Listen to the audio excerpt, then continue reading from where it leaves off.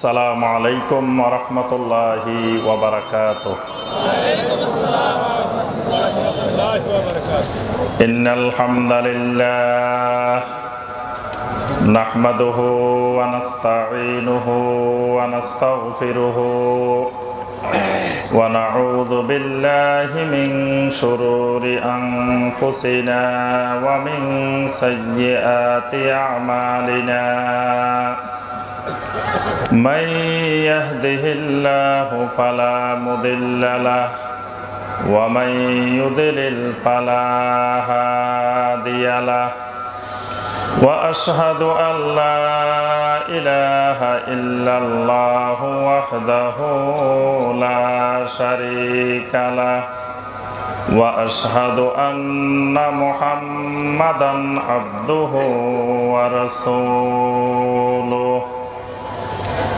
يا أيها الذين آمنوا اتقوا الله حق تقاته ولا تموتن إلا وأنتم مسلمون يا أيها الناس اتقوا ربكم الذي خلقكم من نفس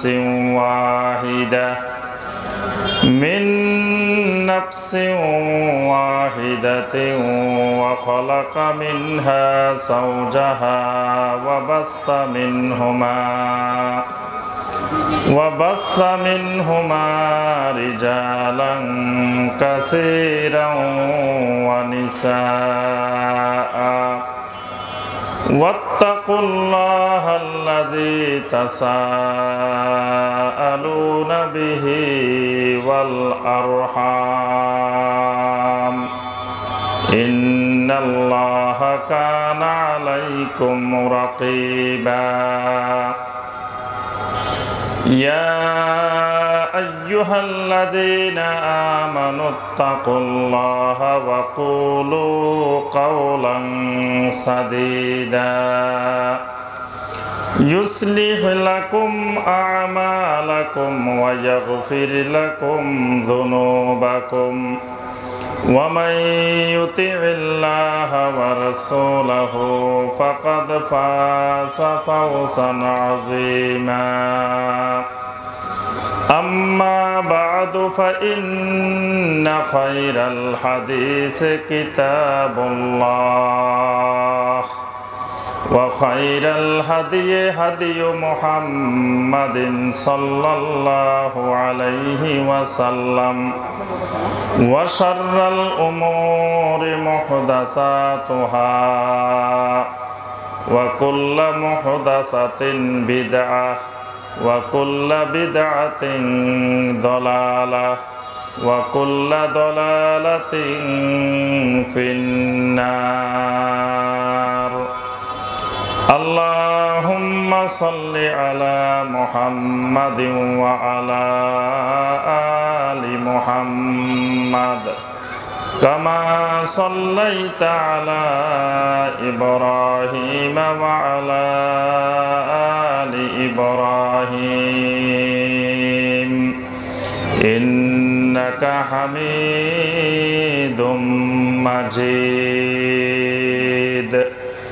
اللهم بارك على محمد وعلى آل محمد كما باركت على إبراهيم وعلى آل إبراهيم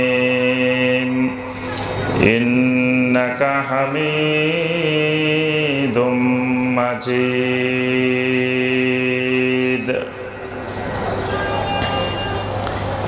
ঢাকা জেলার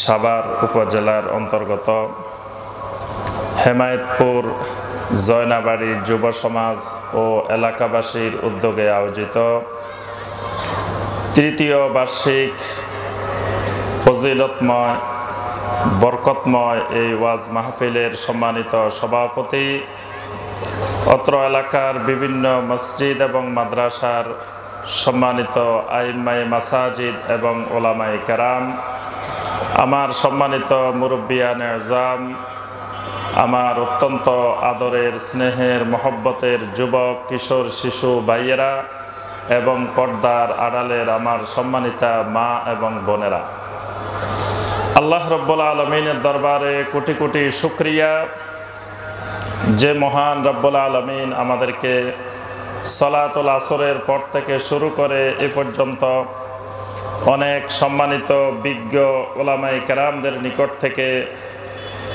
দ্বীনের বিভিন্ন বিষয়ে অনেক গুরুত্বপূর্ণ বয়ান শোনার পরে এই পর্যায়ে এসে আপনাদের সামনে কোরআন সুন্নাহ থেকে দুই একটি কথাবার্তা বলার এবং আমাদের সবাইকে অত্যন্ত সবরের সাথে, মনোযোগের সাথে যে মহান রব্বুল আলমিন এই মাঠে বসার তৌফিক দিয়েছেন, সে মহান রব্বুল আলমিনের শুকর আদায় করি, সকলে বলি আলহামদুলিল্লাহ।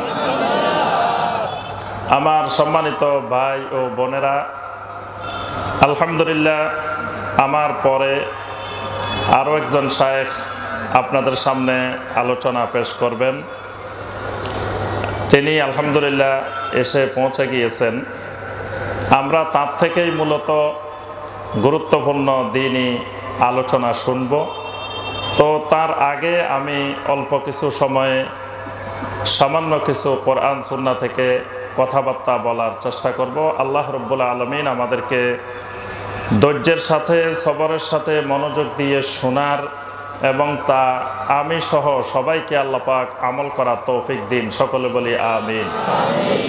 আমার সম্মানিত ভাই ও বোনেরা, আমি যে বিষয়টি সংক্ষেপে আলোচনা করার চেষ্টা করব, বিষয়টি হলো ইত্তেবাউস সুন্নাহ, সুন্নাহর ইত্তেবা করা, সুন্নাহর অনুসরণ করা। এই বিষয়টি কেন্দ্রিক দুই একটি কথাবার্তা বলবো। প্রথম বিষয় হলো সুন্নাহ কি জিনিস, সুন্নত কি জিনিস, সুন্নতের ইত্তেবা বলতে কি বোঝানো হয়, সুন্নতের ইত্তেবা সম্পর্কে কোরআন সুন্নাহয় কীরকম গুরুত্ব দেওয়া হয়েছে, কীরকম নির্দেশনা দেওয়া হয়েছে, আর সুন্নতের অনুসরণ না করলে, সুন্নতের ইত্তেবা না করলে, অর্থাৎ তার বিপরীত যদি বেদাত করি তো ওই বেদাতের পরিণতি কি হইতে পারে এবং বেদাত বলতে কি বোঝানো হয়, এই বিষয়গুলোই আমরা অল্প সময়ে সংক্ষেপে আলোচনা করার জন্য চেষ্টা করব ইনশাআল্লাহ।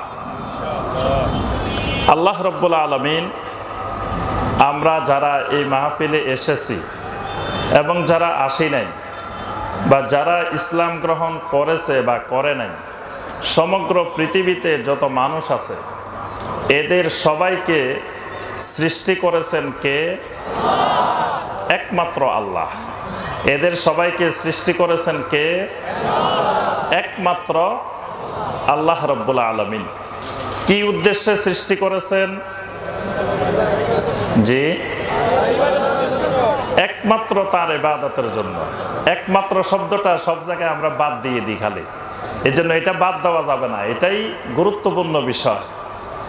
একমাত্রটাই হলো তাওহীদের বিষয়। আর যখনই একমাত্র উঠে যাবে তখন সেখানে শয়তান সুযোগ খুঁজে, তখন আস্তে আস্তে মানুষকে শিরকের দিকে এবং বেদাতের দিকে নিয়ে যায়। এই জন্য সবসময় এই জায়গাগুলোতে আল্লাহ রব্বুল আলামিন যেখানে একমাত্র ব্যবহার করেছেন, আমাদেরকে সবসময় খেয়াল রাখতে হবে যে এখানে একমাত্র থাকবে। তাহলে আমাদের সৃষ্টিকর্তা কে? আমাদের রব কে? আমাদের রিজিক দাতা কে? এই সব জায়গায় একমাত্র থাকতে হবে। আমরা ইবাদত করব কার? একমাত্র আল্লাহ। আচ্ছা, আমরা ইবাদতের ক্ষেত্রে ইত্তেবা করব কার? একমাত্র রাসূল সাল্লাল্লাহু আলাইহি ওয়াসাল্লামের। এখানেও কিন্তু একমাত্র থাকতে হবে। এই জায়গায় আমরা অনেকে একমাত্র উঠাই ফেলি। একমাত্র উঠানোর কারণে আমরা চারিদিকের বিভিন্ন পদ্ধতির, বিভিন্ন ব্যক্তির, বিভিন্ন তরিকার ইত্তেবা শুরু করে দিই। কিন্তু ইত্তেবাটাও করতে হবে একজনের। একমাত্র মুহাম্মদুর রাসূলুল্লাহ সাল্লাল্লাহু আলাইহি ওয়াসাল্লামের। তাহলে আল্লাহ রাব্বুল আলামিন সব মানুষগুলোকে সৃষ্টি করেছেন কি জন্য? একমাত্র আল্লাহ রাব্বুল আলামিনের ইবাদত করার জন্য। এই কথাটা আল্লাহ পাক কোরআনে কারিমে অনেক জায়গায় বলছেন। তন্মধ্যে একটি গুরুত্বপূর্ণ আয়াত সূরা আয-যারিয়াতের ৫৬ নম্বর আয়াত। এই আয়াতটা মোটামুটি আমরা সবাই জানি, কারণ বেশি বেশি এই আয়াতটা আমরা শুনে থাকি। আল্লাহ রাব্বুল আলামিন বলেন, ওয়ামা খালাকতুল জিন্না ওয়াল ইনসা ইল্লা লিয়াবুদুন।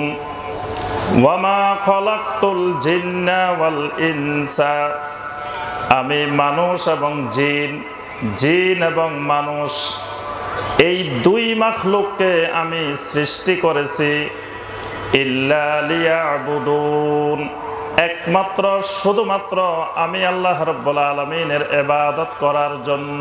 সুবহানাল্লাহ। এখানে আল্লাহ রাব্বুল আলামিন ইল্লা দিয়ে বাক্যটা যেভাবে ব্যবহার করেছেন, এটার অর্থ একমাত্র আল্লাহর ইবাদতের জন্যই সৃষ্টি করেছেন।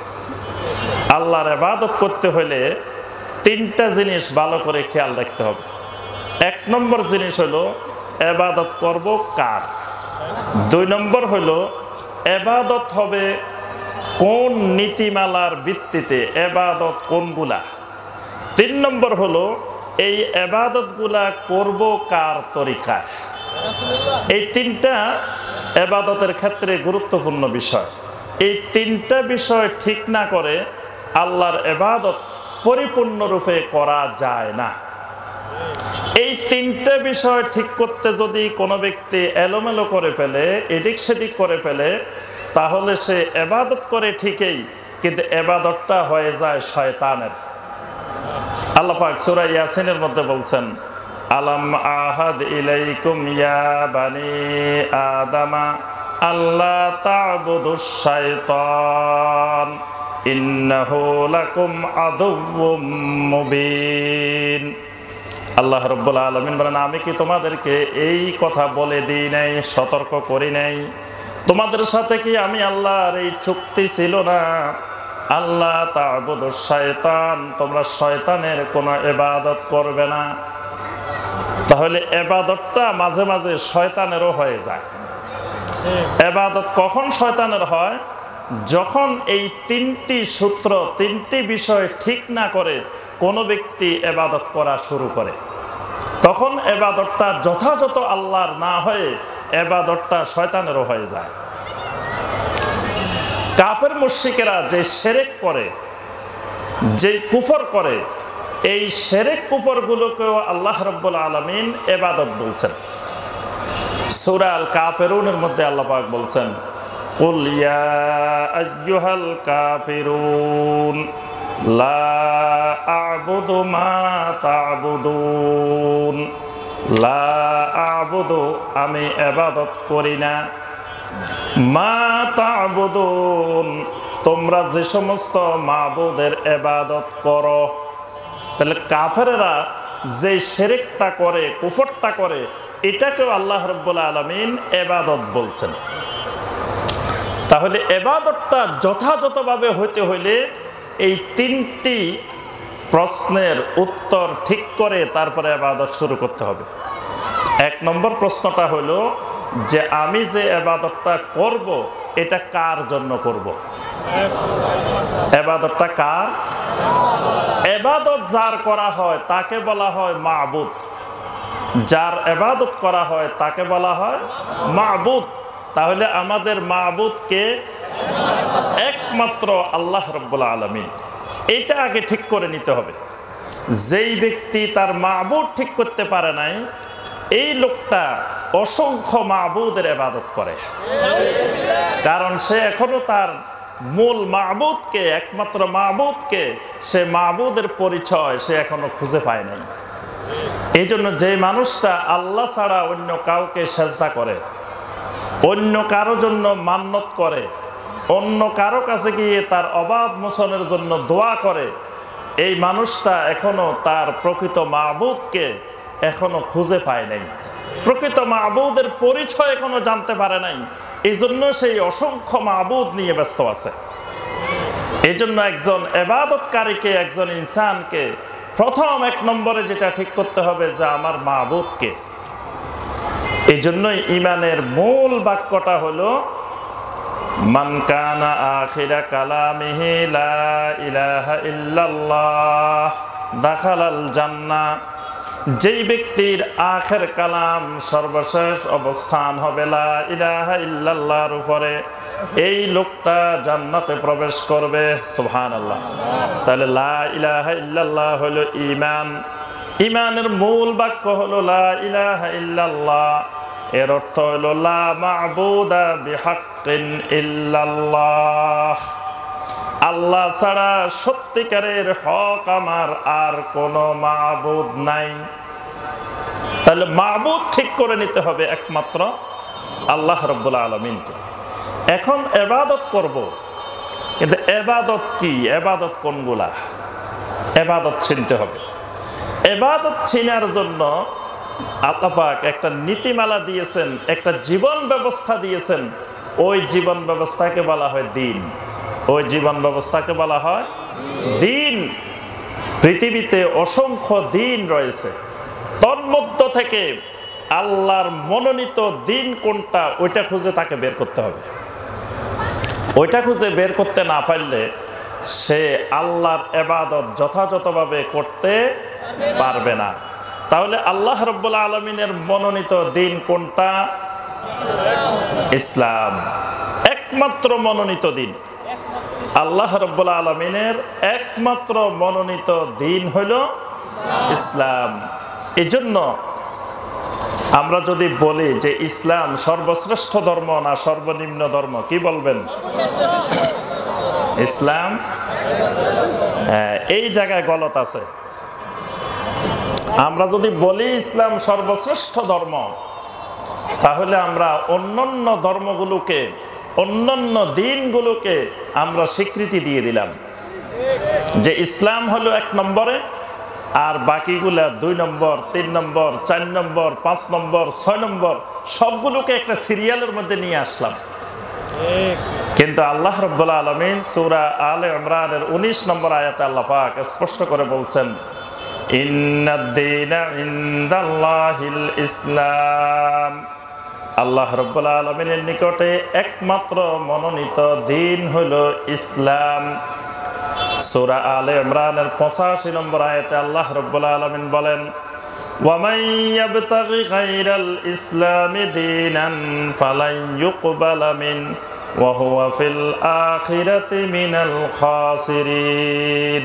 আল্লাহ রাব্বুল আলামিন বলেন, কোন ব্যক্তি যদি ইসলাম ছাড়া অন্য কোনো দিন অনুসন্ধান করে, অন্য কোনো দিন মানতে চায়, অন্য কোনো দিন তালাশ করে, ফালান ইউকবালা মিনহু, আল্লাহ রাব্বুল আলামিনের নিকটে ওই দিন গ্রহণযোগ্য হবে না।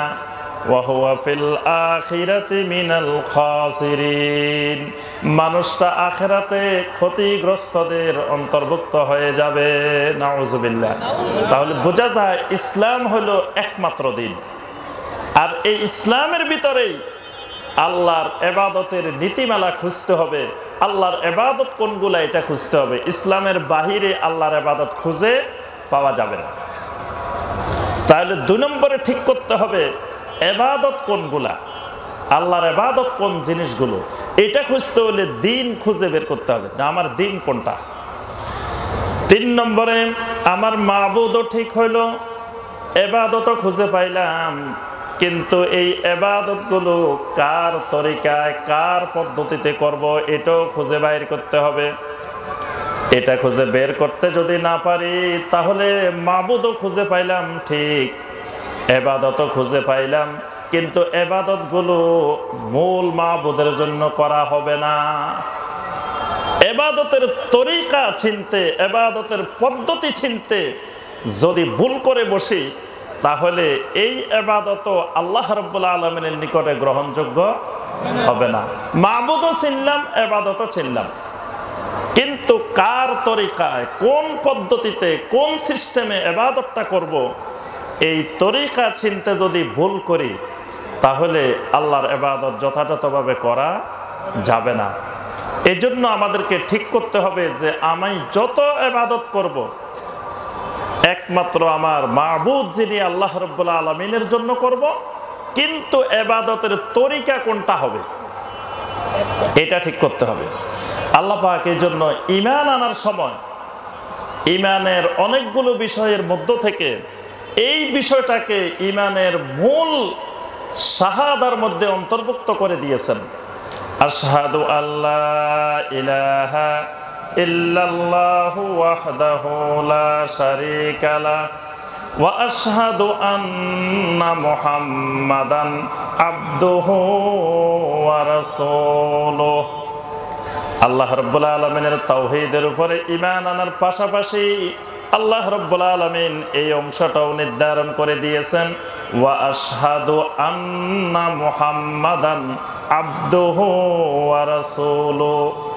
আমি আরো সাক্ষ্য দিতেছি মুহাম্মদ সাল্লাল্লাহু আলাইহি ওয়াসাল্লাম আল্লাহর বান্দা এবং আল্লাহ রাব্বুল আলামিনের রাসূল।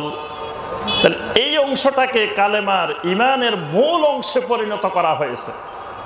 অর্থাৎ ইবাদত করব একমাত্র আমার মহান রবের, আর তরিকাটা হবে, পদ্ধতিটা হবে একমাত্র মুহাম্মাদান আবদুহু ওয়া রাসূলুহুর পদ্ধতিতে। সুবহানাল্লাহ। তাহলে আল্লাহ রাব্বুল আলামিনের ইবাদত যদি মুহাম্মদ রাসূলুল্লাহ সাল্লাল্লাহু আলাইহি সাল্লামের পদ্ধতির, তরিকার, সিস্টেমের বাহিরে করা হয়, ওই ইবাদত আল্লাহ রাব্বুল আলামিন কবুল করেন না, ওইটা আল্লাহর ইবাদত হয় না। আল্লাহ পাক সূরা আলে ইমরানের 31 নম্বর আয়াতে আল্লাহ পাক বলছেন, কুল ইন কুনতুম তুহিব্বুনাল্লাহা ফাত্তাবিউনি ইউহিব্বুকুমুল্লাহু ওয়া ইয়াগফির লাকুম যুনুবাকুম ওয়াল্লাহু গফুরুর রহিম। আল্লাহ রাব্বুল আলামিন বলেন, রাসূল আপনি দুনিয়ার সকল মানুষকে জানিয়ে দিন, ইন কুনতুম তুহিব্বুনাল্লাহ, যদি তোমরা আল্লাহ রাব্বুল আলামিনকে মহব্বত করো, ভালোবাসো। এখানে আল্লাহ রাব্বুল আলামিন মহব্বত দিয়ে আল্লাহর ইবাদত বুঝিয়েছেন, কারণ ইবাদত করতে হলে তিনটি ইবাদতের রুকন আছে। এক নম্বর রুকনটা হলো মহব্বত, আল্লাহকে ভালোবাসতে হয়। আল্লাহ রাব্বুল আলামিনকে ভালো না বাসলে কোনো ব্যক্তি আল্লাহর ইবাদত করতে পারে না। এই জন্য আল্লাহ পাক এখানে মহব্বত শব্দ দিয়ে আল্লাহর ইবাদত বুঝিয়েছেন।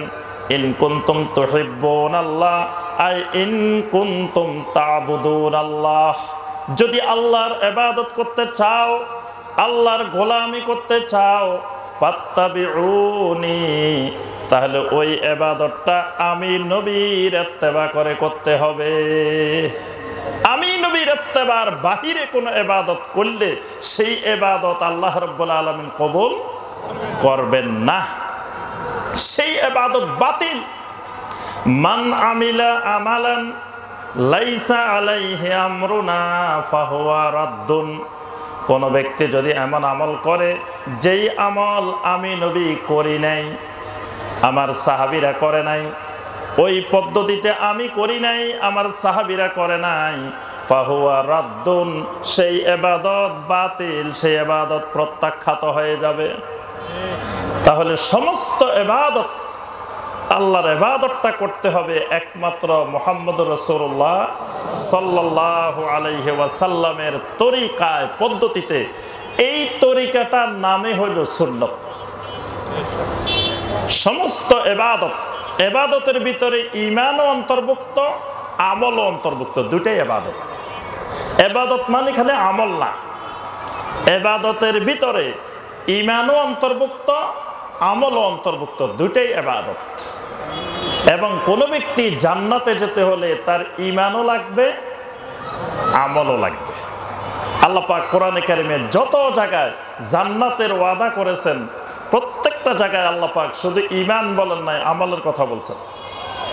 ওয়াবাশশিরিল্লাযীনা আমানু ওয়া আমিলুস সালিহাতি আন্না লাহুম জান্নাত।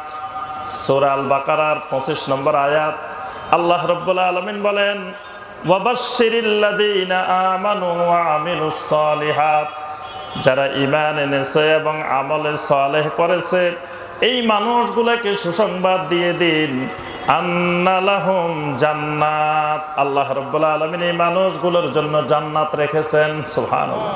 তাহলে জান্নাত পেতে হলে ঈমানও লাগে, আমলে সালেহও লাগে। এই ঈমানটাও ইবাদত, আমলে সালেহটাও ইবাদত। সুতরাং ঈমানটাও হইতে হবে মুহাম্মদুর রাসূলুল্লাহ সাল্লাল্লাহু আলাইহি সাল্লামের ইত্তেবা অনুসারে, আমলটাও হইতে হবে মুহাম্মদুর রাসূলুল্লাহ সাল্লাল্লাহু আলাইহি ওয়াসাল্লামের ইত্তেবা অনুসারে। যেই ঈমান নবী সাল্লাল্লাহু আলাইহি ওয়াসাল্লামের ঈমানের মতো হবে না, সাহাবায়ে কেরামের ঈমানের মতো হবে না, ওই ঈমানও আল্লাহর কাছে গ্রহণযোগ্য না। যেই আমল নবী সাল্লাল্লাহু আলাইহি ওয়াসাল্লামের মতো হবে না, নবী সাল্লাল্লাহু আলাইহি ওয়াসাল্লামের সরাসরি স্টুডেন্ট সাহাবায়ে কেরামের মতো হবে না, ওই আমলটাও আল্লাহ রাব্বুল আলামিনের কাছে গ্রহণযোগ্য না।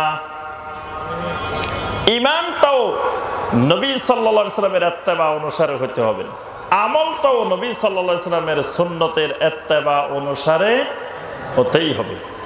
এই নবী সাল্লাল্লাহু আলাইহি ওয়াসাল্লামের পদ্ধতিটার নাম হলো সুন্নত।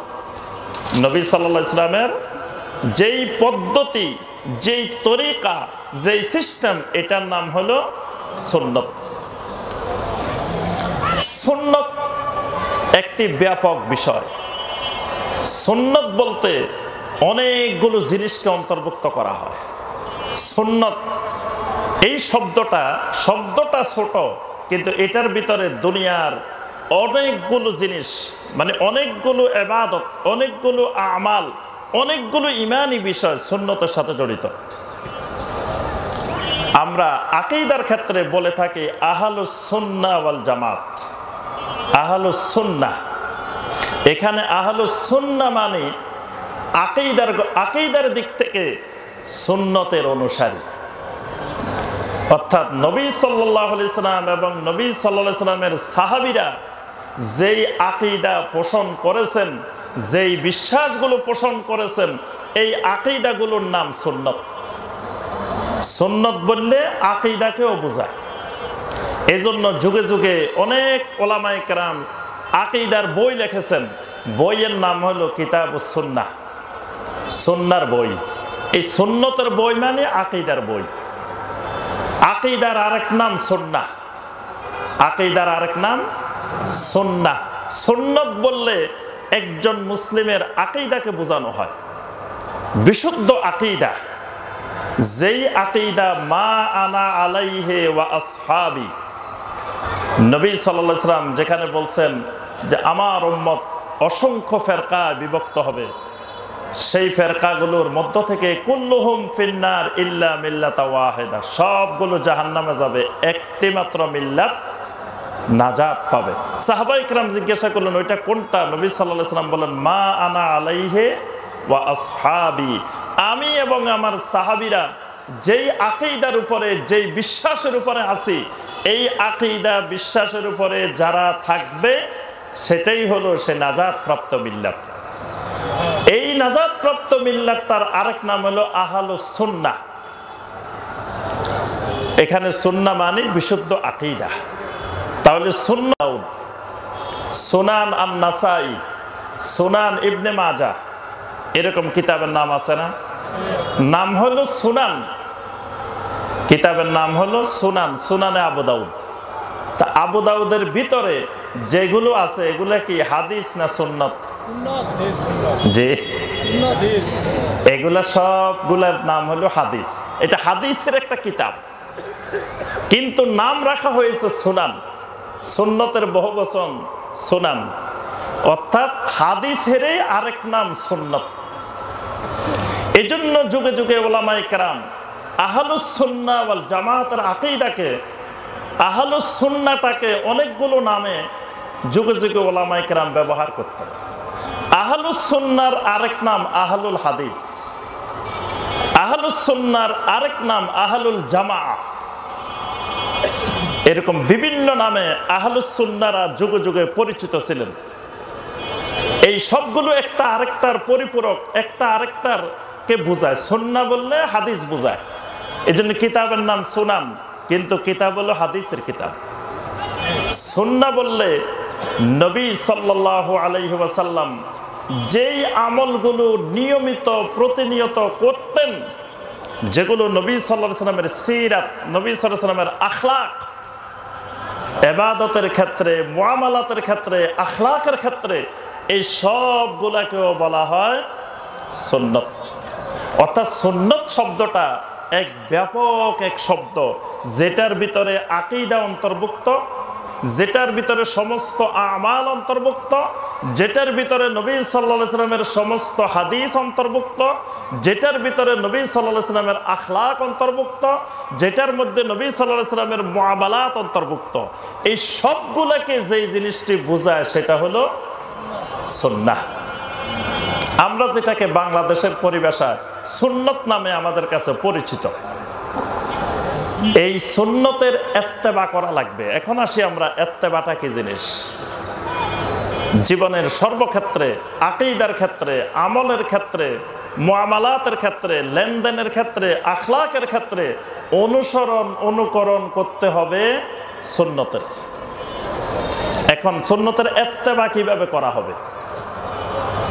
ইত্তেবা মানে হলো, আল্লাহ পাক কোরআনে কারিমে কিন্তু ইত্তেবা করতে বলছেন। আমরা যেই আয়াতটা বললাম সূরা আলে ইমরানের 31 নম্বর আয়াত, এখানে কিন্তু আল্লাহ পাক বলেন ফাত্তাবিউনি, তোমরা আমার ইত্তেবা করো। ইত্তেবা করার নির্দেশ দিয়েছেন। ইত্তেবাটা কিভাবে হয়? ইত্তেবা করার জন্য কিছু নীতিমালা বুঝতে হয়, নীতিমালা জানতে হয়, না হয় নবী সাল্লাল্লাহু আলাইহি ওয়াসাল্লামের সুন্নতের ইত্তেবা হয় না। অসংখ্য মানুষ সুন্নত পালন করতে চায়, কিন্তু সুন্নত পালন নসিব হয় না। মানে মন থেকে ইচ্ছুক, উনি সুন্নত অনুযায়ী চলবেন, সুন্নত অনুযায়ী আমল করবেন, কিন্তু আমলটা সুন্নতি নসিব হয় না, কারণ উনি সুন্নতের ইত্তেবা বুঝেন নাই। ইত্তেবা না বুঝার কারণে সুন্নত অনুযায়ী চলতে চান, কিন্তু চলাটা নসিব হয় না। সুনান আদ-দারিমির একটি প্রসিদ্ধ হাদিস, আব্দুল্লাহ ইবনে মাসউদ রাদিয়াল্লাহু তাআলা আনহু এবং আবু মুসা আশআরী রাদিয়াল্লাহু তাআলা আনহু দুইজনে কুফা নগরীতে থাকতেন। আব্দুল্লাহ ইবনে মাসউদ রাদিয়াল্লাহু তাআলা আনহু যখন সকালবেলায় সালাতুল ফজরে আসতেন ইমামতি করার জন্য, ওই মসজিদের মুসল্লি ছিলেন আবু মুসা আশআরী রাদিয়াল্লাহু তাআলা আনহু। দুইজনেই বড় ধরনের মুফাসসির সাহাবী, বড় মুহাদ্দিস সাহাবী, বড় ফকিহ সাহাবী। আব্দুল্লাহ ইবনে মাসউদ রাদিয়াল্লাহু তাআলা আনহুর ছাত্ররা বাহিরে এসে বসে থাকতেন। যখন আব্দুল্লাহ ইবনে মাসউদ রাদিয়াল্লাহু তাআলা আনহু মসজিদের দিকে যাবেন, যাওয়ার সময় আসার সময় কিছু দিন শিখবেন, মাসালা শিখবেন। সুবহানাল্লাহ। সব ছাত্ররা ফজরের সময় বাহিরে বসে আছেন। আবু মুসা আশআরী রাদিয়াল্লাহু তাআলা আনহু রাগান্বিত অবস্থায় উনিও আসলেন বাহিরে ওই জায়গায়। সবাই আবু মুসা আশআরী রাদিয়াল্লাহু তাআলা আনহুকে দেখে হতবাক যে উনি মসজিদে না গিয়ে উনি আব্দুল্লাহ বিন মাসউদের বাড়িতে কেন বসে আছেন। আব্দুল্লাহ ইবনে মাসউদ রাদিয়াল্লাহু তাআলা আনহু বের হইলেন। বের হয়ে দেখে আবু মুসা আশআরী রাদিয়াল্লাহু তাআলা আনহু তার বাড়ির দরজায় বাইরে বসে আছে। আব্দুল্লাহ ইবনে মাসউদ রাদিয়াল্লাহু তাআলা আনহু জিজ্ঞাসা করলেন, কি ব্যাপার, আপনি এখানে কেন?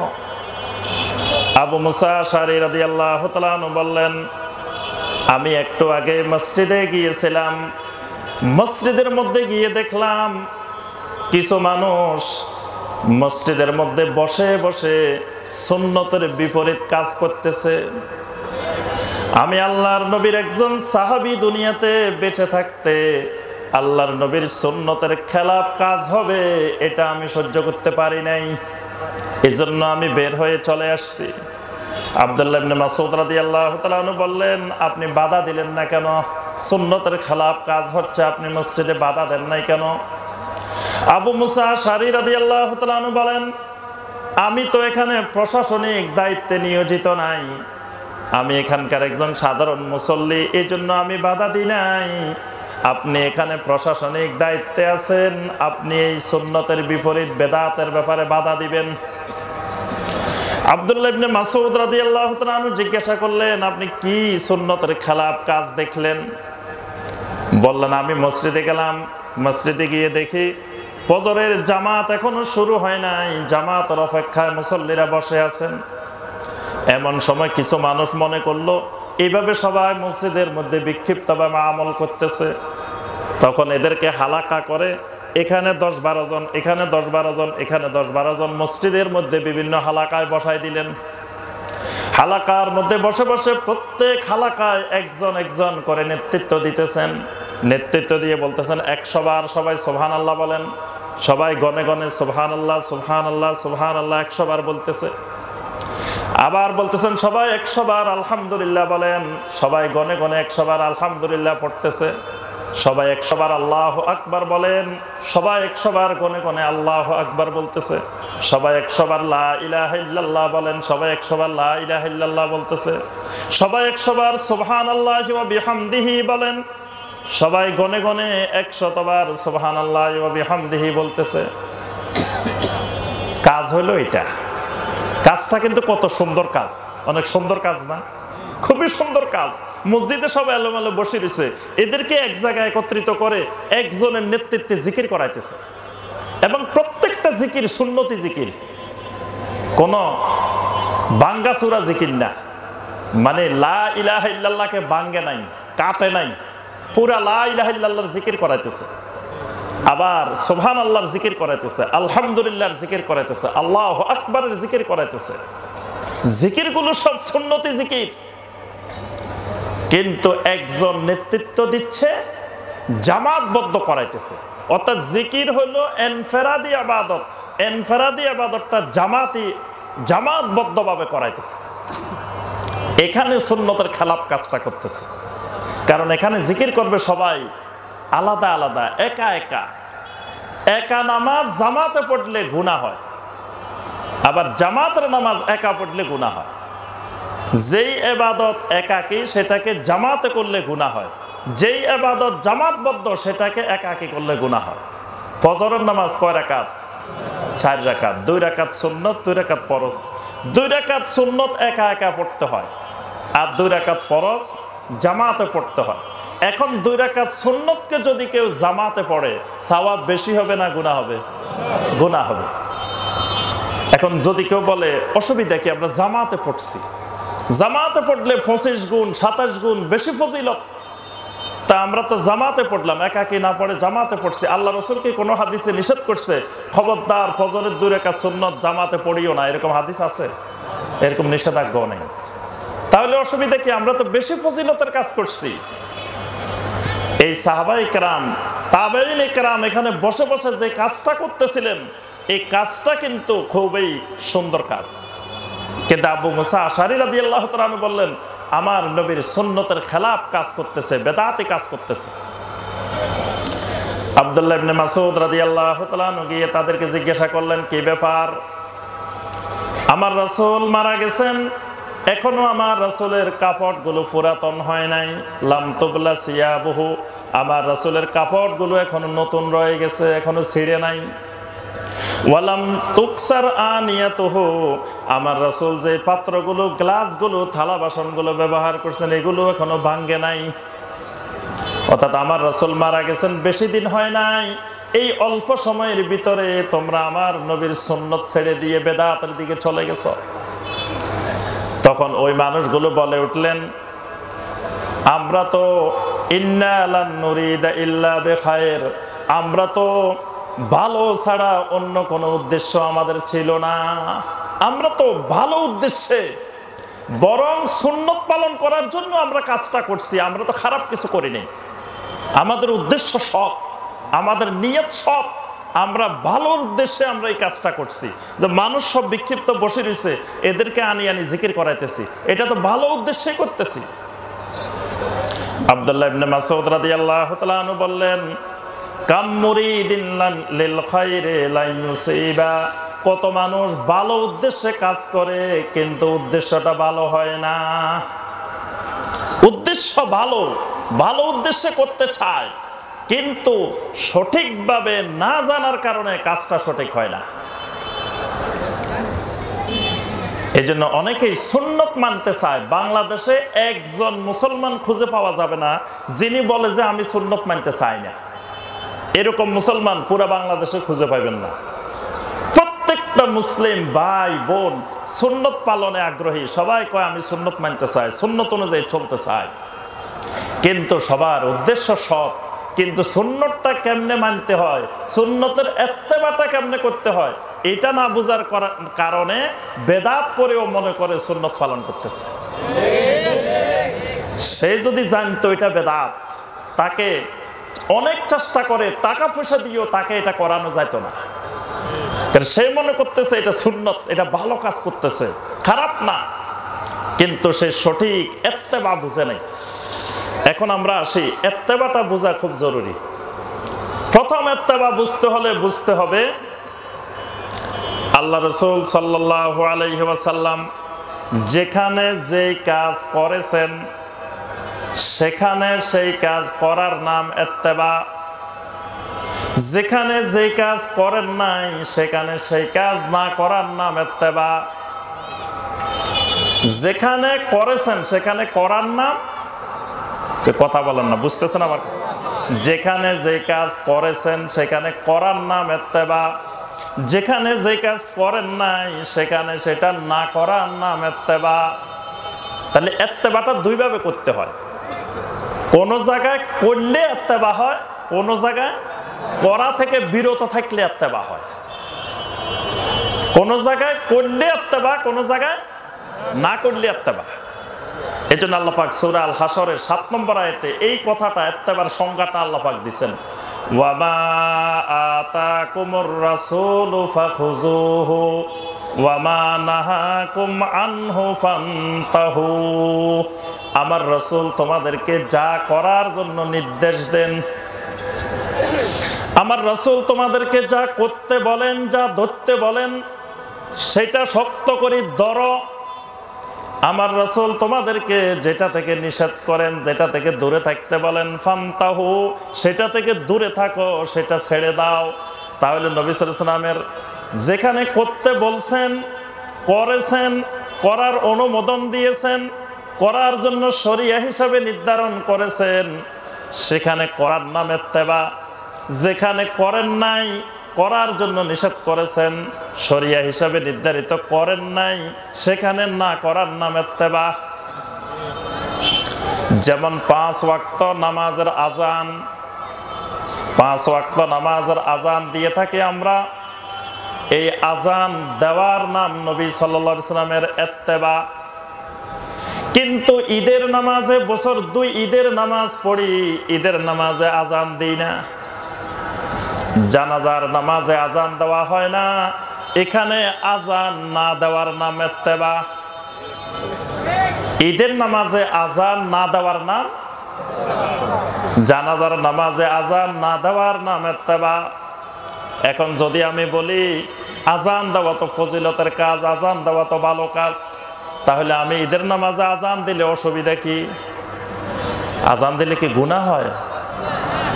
আজান তো ফজিলতের কাজ, বরকতের কাজ, আমি ঈদের নামাজে আজান দিই, অসুবিধা কি? আল্লাহ রাসূলকে কোনো হাদিসে নিষেধ করছেন খবরদার ঈদের নামাজে আজান দিও না, এরকম কোনো হাদিস আছে? এরকম নিষেধাজ্ঞা নাই। তাহলে আমি আজান দিলাম, অসুবিধা কি?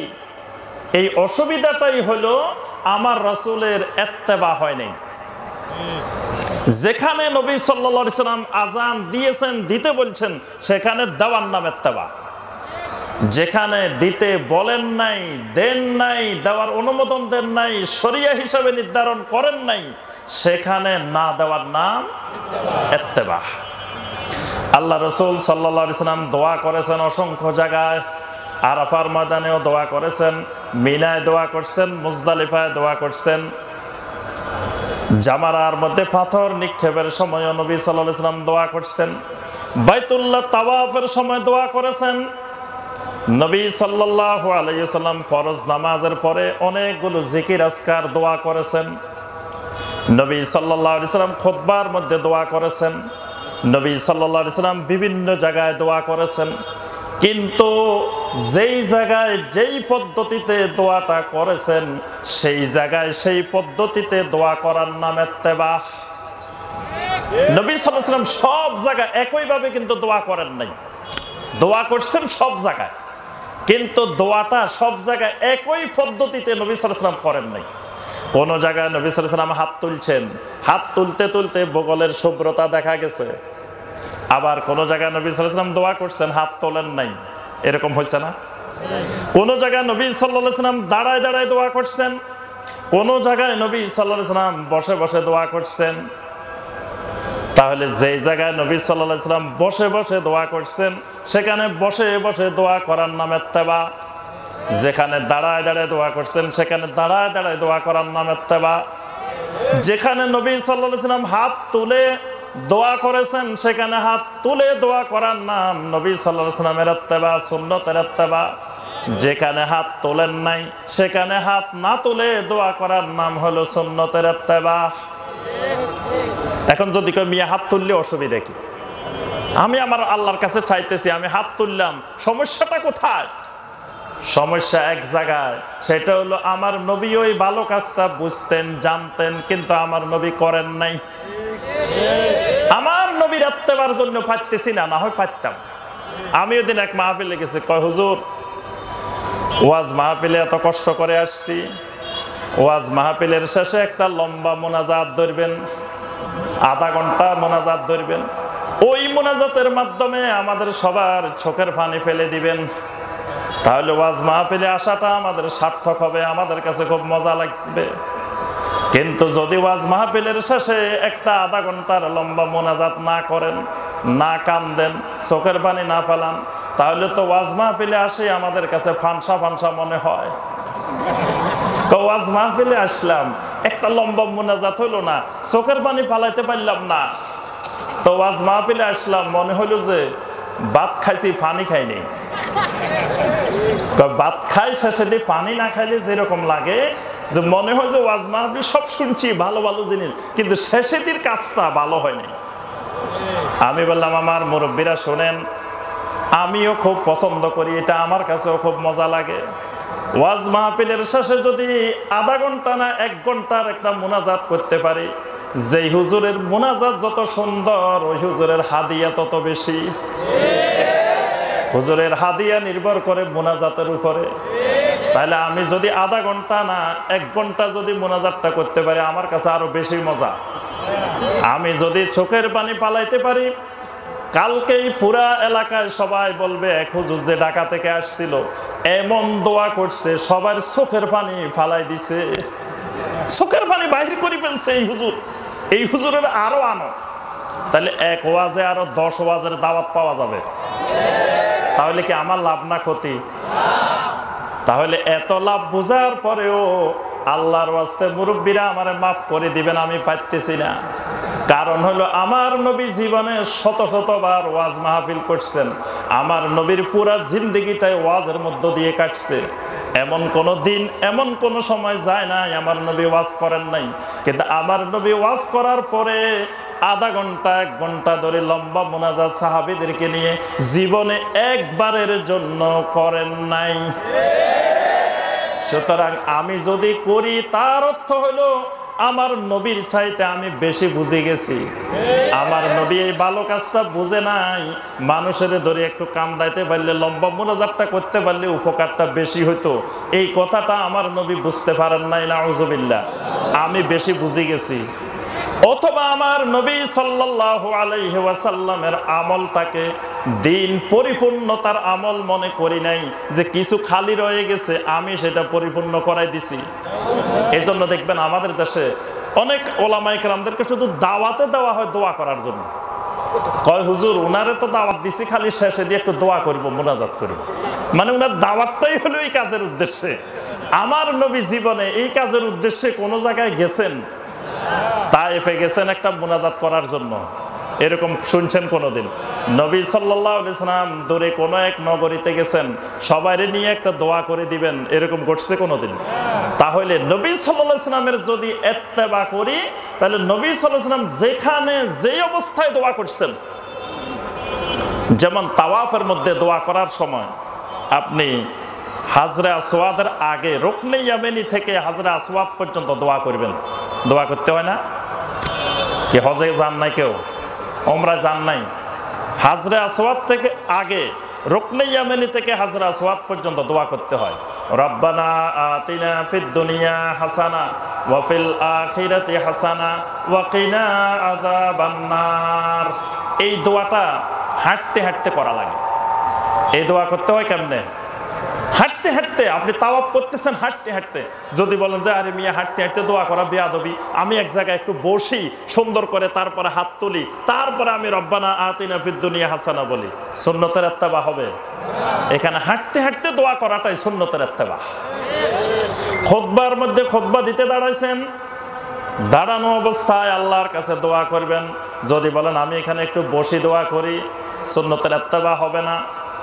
নামাজের ভিতরে দোয়ায় মাসুরা পড়তেছেন বৈঠকের মধ্যে বসে বসে, যদি কোন না আমি খুতবার মধ্যে দাঁড়ায় দাঁড়ায় দোয়া করছি, আরাফাতের ময়দানে মিনাতে তাওয়াফ করতে গিয়ে আমি হাঁটতে হাঁটতে দোয়া করছি, এখানে আমি বসে বসে কেন করব? তাহলে কি সুন্নতের ইত্তেবা হবে? খেয়াল রাখতে হবে, যেই ইবাদত নবী সাল্লাল্লাহু আলাইহি সাল্লাম যেখানে যেই অবস্থায় করেছেন সেটার নাম ইত্তেবা, যেখানে যে অবস্থায় করেন নাই সেখানে সেটা না করার নাম ইত্তেবা। 2 নম্বর সূত্র, ইত্তেবা করতে হলে 6টা জিনিস খেয়াল রাখতে হয়। সংক্ষেপে বলবো 6টা জিনিস খেয়াল রাখতে হবে ইত্তেবা করতে হলে। কয়টা জিনিস? 6টা জিনিস খেয়াল রাখতে হয় নবী সাল্লাল্লাহু আলাইহি সাল্লামের সুন্নতের ইত্তেবা করতে হলে। 1 নম্বরে খেয়াল রাখতে হয় আর সববের দিকে, কারণের দিকে খেয়াল রাখতে হয়। কিসের দিকে? কারণের দিকে। কারণটা কি? একজন আসে জিজ্ঞাসা করে, হুজুর মাগরিবের নামাজের প্রথম 2 রাকাতে জোরে জোরে কেরাত পড়েন, এশার নামাজের প্রথম 2 রাকাতে জোরে জোরে পড়েন, পরের 2 রাকাতে আস্তে আস্তে কেন পড়েন? মাগরিবের 1 রাকাতে আস্তে পড়েন কেন? এখানে 3 রাকাতে জোরে জোরে পড়লে অসুবিধা কি? এশার 4 রাকাতে জোরে জোরে পড়লে অসুবিধা কি? 2 রাকাতে জোরে পড়েন আর 2 রাকাতে আস্তে আস্তে কেন? প্রশ্ন না এটা? এটার উত্তর কি বলেন তো দেখি? উত্তর হইল একটা, এখানে আর কোনো কারণ নাই, এখানে একটাই কারণ। আল্লাহ রাসূল সাল্লাল্লাহু আলাইহি সাল্লাম প্রথম 2 রাকাতে জোরে পড়ছেন, পরের 2 রাকাতে আস্তে পড়ছেন। মাগরিবের প্রথম 2 রাকাতে জোরে পড়ছেন, পরের 1 রাকাতে আস্তে আস্তে পড়ছেন। কারণ একটাই, যে আল্লাহ রাসূল সাল্লাল্লাহু আলাইহি সাল্লাম যেমনে করেছেন ওই নবী সাল্লাল্লাহু আলাইহি সাল্লামের ইত্তেবার জন্যই আমরা সেভাবে করি, আর কোনো কারণ এখানে। তাহলে কারণে কারণে মিল থাকতে হবে। কারণে কারণে মিল না থাকলে সুন্নতের ইত্তেবা হয় না। 1 নম্বরে কি করতে হবে? কারণে কারণে মিল থাকতে হবে, যে নবী সাল্লাল্লাহু আলাইহি সাল্লাম যেভাবে করেছেন ওই কারণে আমি এইভাবে করি। কেউ যদি কয় মিয়া আপনি এখানে মুনাজাত করলেন না কেন? আমার রাসূল করেন নাই ওই কারণে করি নাই। এখানে করলেন কেন? আমার রাসূল করছেন এই জন্য করছি। এই কারণে কারণে মিল থাকতে হবে। এটা হলো 1 নম্বর সূত্র আপনার ইত্তেবা করতে হলে। 2 নম্বরে মিল থাকতে হবে জিন্সের দিক থেকে। জিন্স মানে প্রকরণ, জিন্স মানে একই ধরনের একই প্রজাতির মিল থাকতে হবে। যেমন আল্লাহ রাসূল সাল্লাল্লাহু আলাইহি সাল্লাম যে যে জিনিস দিয়ে কোরবানি করেছেন, কোরবানির অনুমোদন দিয়েছেন, আমি আপনি সেগুলা দিয়ে কোরবানি দিতে হবে, এর বাহিরে অন্যগুলা দিয়ে কোরবানি দেওয়া যাবে না। গরু দিয়ে কোরবানি দিবেন, মহিষ দিয়ে দিবেন, উট দিয়ে দিবেন, ছাগল দিয়ে দিবেন, ভেড়া দিয়ে দিবেন, দুম্বা দিয়ে দিবেন। এখন আমি যদি কই ঘোড়া দিয়ে কোরবানি দিব, দেওয়া যাবে? ঘোড়াও তো গরুর মতোই, কি বলেন? অথবা যদি আমি বলি যে আমি একটা বড় মুরগি, যেটা একবার খাসির সমান, খাসির সমান মুরগি আছে না এখন, বড় বড় মুরগি, একটা মুরগি দিয়ে খাসির সমান মুরগি আমি এটা দিয়ে কোরবানি দিব, দেওয়া যাবে? আপনি যদি বলেন যে হুজুর আপনি যে কইলেন এই মুরগি দিয়ে কোরবানি দেওয়া যাবে না, এটা দলিল দেখান, হাদিসটা দেখান। আল্লাহ রাসূল কোথায় নিষেধ করছেন যে খবরদার বড় মুরগি হলেও কোরবানি দিও না? এরকম হাদিস আছেন? তো করা যাবে না কেন? জিনসে জিনসে মিলে নাই।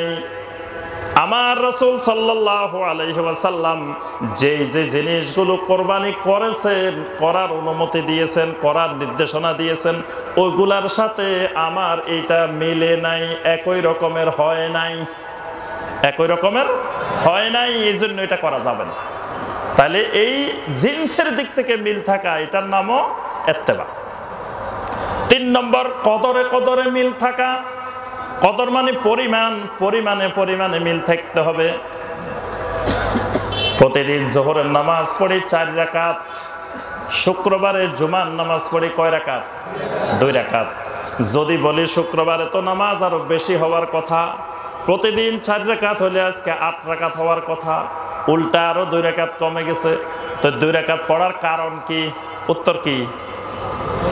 আমার নবী সাল্লাল্লাহু আলাইহি সাল্লাম 2 রাকাতেই পড়েছেন, 2 রাকাতেই শিখাইছেন। ওই 2 রাকাত যেই পরিমাণ, ওই পরিমাণে যদি মিল না থাকে আমার নবীর ইত্তেবা হবে না। কদরে যেখানে যেই পরিমাণ ইবাদত নবী সাল্লাল্লাহু আলাইহি সাল্লাম করেছেন, করার নির্দেশনা দিয়েছেন, ওখানে ওই পরিমাণ ইবাদত করার নাম নবী সাল্লাল্লাহু আলাইহি সাল্লামের সুন্নতের ইত্তেবা। তাহলে পরিমাণে মিল থাকতে হবে। 4 নম্বরে কাইফিয়াতের দিক থেকে মিল থাকতে হবে। কাইফিয়াত মানে পদ্ধতি।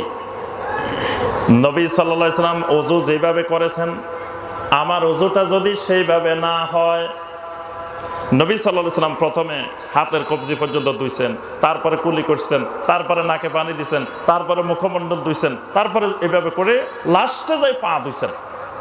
এখন আমি যদি বলি শোনেন, শীতের দিন মোজা খুলছি, আগে পা থেকে শুরু করি, আগে ভালো করে পাটা ধুয়ে ফেলি, তারপরে হাত ধুই, তারপরে মুখ ধুই, তারপরে মাথা মাসে করি, কাজ সবগুলো করলাম, কিন্তু আগেরটা পরেরটা আগে, আমার ওযু হবে না কেন? এখানে না হওয়ার কারণ কি?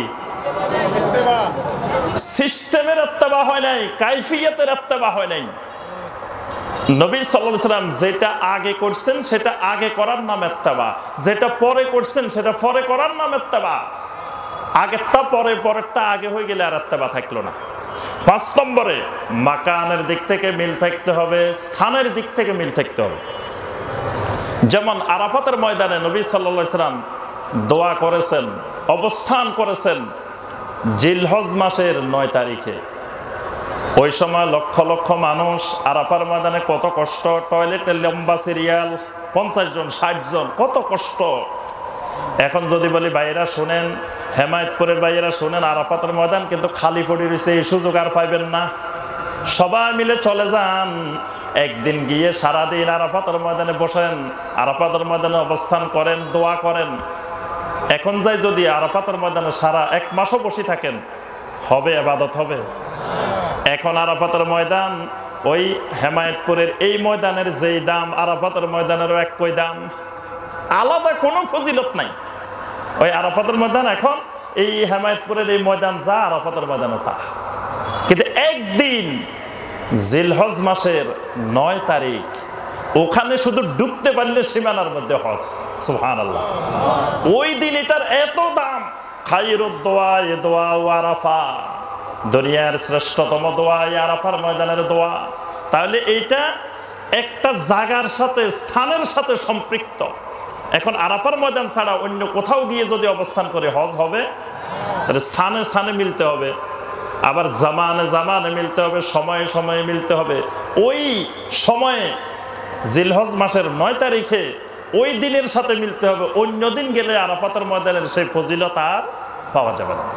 এই 6টা দিক অনুসরণ করে নবী সাল্লাল্লাহু আলাইহি সাল্লামের সুন্নতের ইত্তেবা করতে হয়। ইত্তেবার ক্ষেত্রে আরেকটা জিনিস মনে রাখতে হবে, ইত্তেবা করার আগে সিগন্যালটা দেখে নিতে হবে। কি দেখতে হবে? সিগন্যাল দেখতে হবে। মানে আমি এমন রাস্তা অতিক্রম করব, যেই জায়গার পরে 3 রাস্তার মোড়, 4 রাস্তার মোড় আছে, এটা যে বেদাত, এটা দলিল দেখাও। কোন হাদিসে পাইছো, কোন কিতাবে পাইছো, কোথায় পাইছো এটা বেদাত? তো এটা তো কোথাও পাওয়া যাবে না। এটা যদি পাওয়াই যেত, দলিলে থাকতো, তাহলে তো এটা সুন্নত হয়ে যেত। যেটা সুন্নত না, যেটা বেদাত, সেটার কোনো দলিল খুঁজে কোথাও পাওয়া যাবে না। দলিল না থাকাটাই এটা বেদাত হওয়ার জন্য দলিল। আর যদি এটার সপক্ষে দলিল থাকে, তখন এটা আর বেদাত হয় না, এটা হয়ে যায় কি? সুন্নত। তাহলে প্রত্যেকটি ইবাদত আমার হইতে হবে নবী সাল্লাল্লাহু আলাইহি সাল্লামের সুন্নতের ইত্তেবা অনুসারে। এই সুন্নতের ইত্তেবা করলে আল্লাহ পাক কত পুরস্কার দিবেন, সুবহানাল্লাহ। আল্লাহ পাক বলেন ইউহিব্বুকুমুল্লাহ, সুন্নতের ইত্তেবা করলে, আমার নবীর সুন্নত অনুসরণ করলে, ইউহিব্বুকুমুল্লাহ, আল্লাহ রাব্বুল আলামিন তোমাদেরকে মহব্বত করবেন। সুবহানাল্লাহ, আল্লাহ পাক তোমাদেরকে মহব্বত করবেন, ভালোবাসবেন। ওয়া ইয়াগফির লাকুম যুনুবাকুম, আল্লাহ রাব্বুল আলামিন তোমাদের জীবনের সকল গুনাহ খাতা মাফ করে দিবেন। সুবহানাল্লাহ। নবী সাল্লাল্লাহু আলাইহি সাল্লামের সুন্নতের ইত্তেবা করে যদি বান্দা চলে, আল্লাহ পাক এত খুশি হন, বান্দাকে মহব্বত করা শুরু করেন, বান্দার সমস্ত গুনাহ আল্লাহ রাব্বুল আলামিন মাফ করে দেন। সুবহানাল্লাহ। তাহলে ইত্তেবার কত ফজিলত! আল্লাহ রাসূল সাল্লাল্লাহু আলাইহি ওয়াসাল্লাম বলেন, কুল্লু উম্মতি ইয়াদখুলুনাল জান্নাতা ইল্লা মান আবা, আমার প্রত্যেক উম্মত জান্নাতে চলে যাবে। সুবহানাল্লাহ। ইল্লা মান আবা, শুধু তারা ছাড়া যারা আমাকে অস্বীকার করে। সাহাবায়ে কেরাম জিজ্ঞাসা করলেন, কারা আপনাকে অস্বীকার করে? আল্লাহ রাসূল সাল্লাল্লাহু আলাইহি ওয়াসাল্লাম বলেন, মান আতাআনি দাখালাল জান্নাহ ওয়া মান আসানি ফাকাদ আবা, যে আমার অনুসরণ করে, যে আমার ইত্তেবা করে সে জান্নাতে যাবে, যে আমার ইত্তেবা থেকে দূরে থাকে সে আমার সুন্নতকে, আমার ইত্তেবাকে অস্বীকার করে। তাহলে নবী সাল্লাল্লাহু আলাইহি ওয়াসাল্লামের ইত্তেবা করলে জান্নাত পাওয়া যাবে, ইত্তেবা নাই জান্নাত পাওয়া যাবে না। বরং বেদাত করলে, ইত্তেবার বাহিরে চলে গেলে তাদের জন্য নবী সাল্লাল্লাহু আলাইহি ওয়াসাল্লাম জাহান্নামের হুঁশিয়ারি দিয়েছেন। আল্লাহ রাসূল সাল্লাল্লাহু আলাইহি ওয়াসাল্লাম বলেন, ওয়া ইয়্যাকুম মুহদাসাতিল উমুর, খবরদার নতুন নতুন জিনিস বানানো, নতুন নতুন ইবাদত বানানো থেকে সাবধান। ফা ইন্না কুল্লা মুহদাসাতিন বিদআ, কারণ নতুন নতুন যত ইবাদত, যত আমল, যত আকীদা বানাইবা, এগুলা সবগুলা হলো বিদআহ। ওয়া কুল্লু বিদআতিন দালালা, সমস্ত বেদাত হলো দলালা, সমস্ত বেদাত হলো গোমরাহি। ওয়া কুল্লু দালালাতিন ফিন্নার, সমস্ত গোমরাহি, সমস্ত দলালা তোমাদেরকে জাহান্নামে নিয়ে যাবে।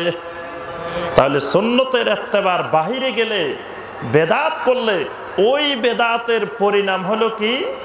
জাহান্নাম। তাহলে সব সময় একজন মুমিন থাকতে হবে সুন্নতের ইত্তেবার ভিতরে, সুন্নতের অনুসরণের ভিতরে। এবার আমরা আসি, সুন্নতের ইত্তেবা না করে বরং বেদাতের অনুসরণ করে আমাদের অসংখ্য আকীদা, অসংখ্য ইবাদত আজকে সমাজে আমাদের মাঝে বিদ্যমান আছে কি নাই? সুন্নতের বাহিরে আমাদের আকীদা, অসংখ্য আকীদা আছে কি নাই? কয়েকটা শোনেন, যেই আকীদাগুলো সুন্নতের মধ্যে নাই, এই আকীদাগুলো সুন্নতের বাহিরের আকীদা। এক নম্বর আকীদা, আল্লাহ রাব্বুল আলামিন কোথায়? জি, আল্লাহ কোথায়?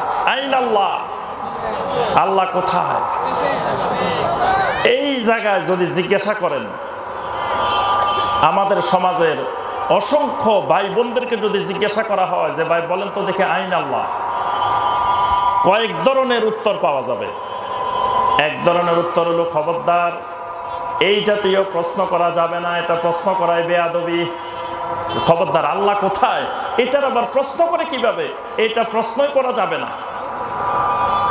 এটা হলো এক ধরনের জবাব। আরেক ধরনের জবাব হলো, আল্লাহ সব জায়গায় বিরাজমান, সব জায়গায় আছে, এরকম একজন বল। আবার এক ধরনের জবাব পাওয়া যাবে, আরে মিয়া এটা বলা লাগে নাকি, আল্লাহ তো মুমিনের কলবের ভিতরে। কয়েক ধরনের উত্তর পাইবেন। বাংলাদেশে আপনি রাস্তায় ঘুরে ঘুরে জিজ্ঞাসা করে দেখবেন, একটা জরিপ করবেন, একটা গবেষণা করবেন যে কয় ধরনের উত্তর পাওয়া যাবে। এক ধরনের উত্তর পাওয়া যাবে যে খবরদার এটা প্রশ্নই করা যাবে না, আল্লাহ কোথায় এটা আবার জিজ্ঞাসা করা যায় নাকি, এটা জিজ্ঞাসা করলে ঈমান চলে যাবে। আরেকটা হলো যে আল্লাহ সব জায়গায় আছেন। আরেকটা হলো যে আল্লাহ মুমিনের কালবের ভিতরে আছে। আরেকটা হলো যে আল্লাহ মাঝে মাঝে বান্দার ভিতরে ঢুকেন, মাঝে মাঝে বান্দা আল্লাহর ভিতরে ঢুকে। নাউযুবিল্লাহ। এই জাতীয় আকীদাগুলো বাংলাদেশে আছে কি নাই? এই আকীদাগুলো সুন্নতি আকীদা না, এই আকীদাগুলো সুন্নতের বাহিরে বেদাতি আকীদা। প্রথম উত্তর উত্তরে আসি। যদি কেউ বলে যে আল্লাহ কোথায়, এই প্রশ্নই করা যাবে না, এটা বেয়াদবি, এটা ইমানের সমস্যা, খবরদার আল্লাহ কোথায় এই প্রশ্ন করিও না। এই প্রশ্নটা সর্বপ্রথম করেছেন কে? আল্লাহ রাসূল সাল্লাল্লাহু আলাইহি সাল্লাম।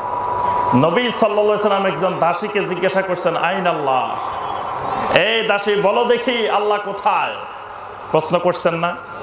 তাহলে এটা যদি প্রশ্নই করা না যায়, এটা যদি বেয়াদবি হয়, তাহলে কাজটা তো নবী সাল্লাল্লাহু আলাইহি সাল্লাম নিজেই করেছেন। আল্লাহ রাসূল সাল্লাল্লাহু আলাইহি সাল্লাম নিজেই প্রশ্ন করেছেন, এবং প্রশ্নটা ঈমানের পরীক্ষা করার জন্য যে সে ঈমানদার কিনা। এই প্রশ্নের সঠিক উত্তর দেওয়ার পরেই নবী সাল্লাল্লাহু আলাইহি সাল্লাম বলছেন, আতিকহা ফা ইন্নাহা মুমিনা, এ তো মুমিনা, ঈমানদার নারী। সুবহানাল্লাহ।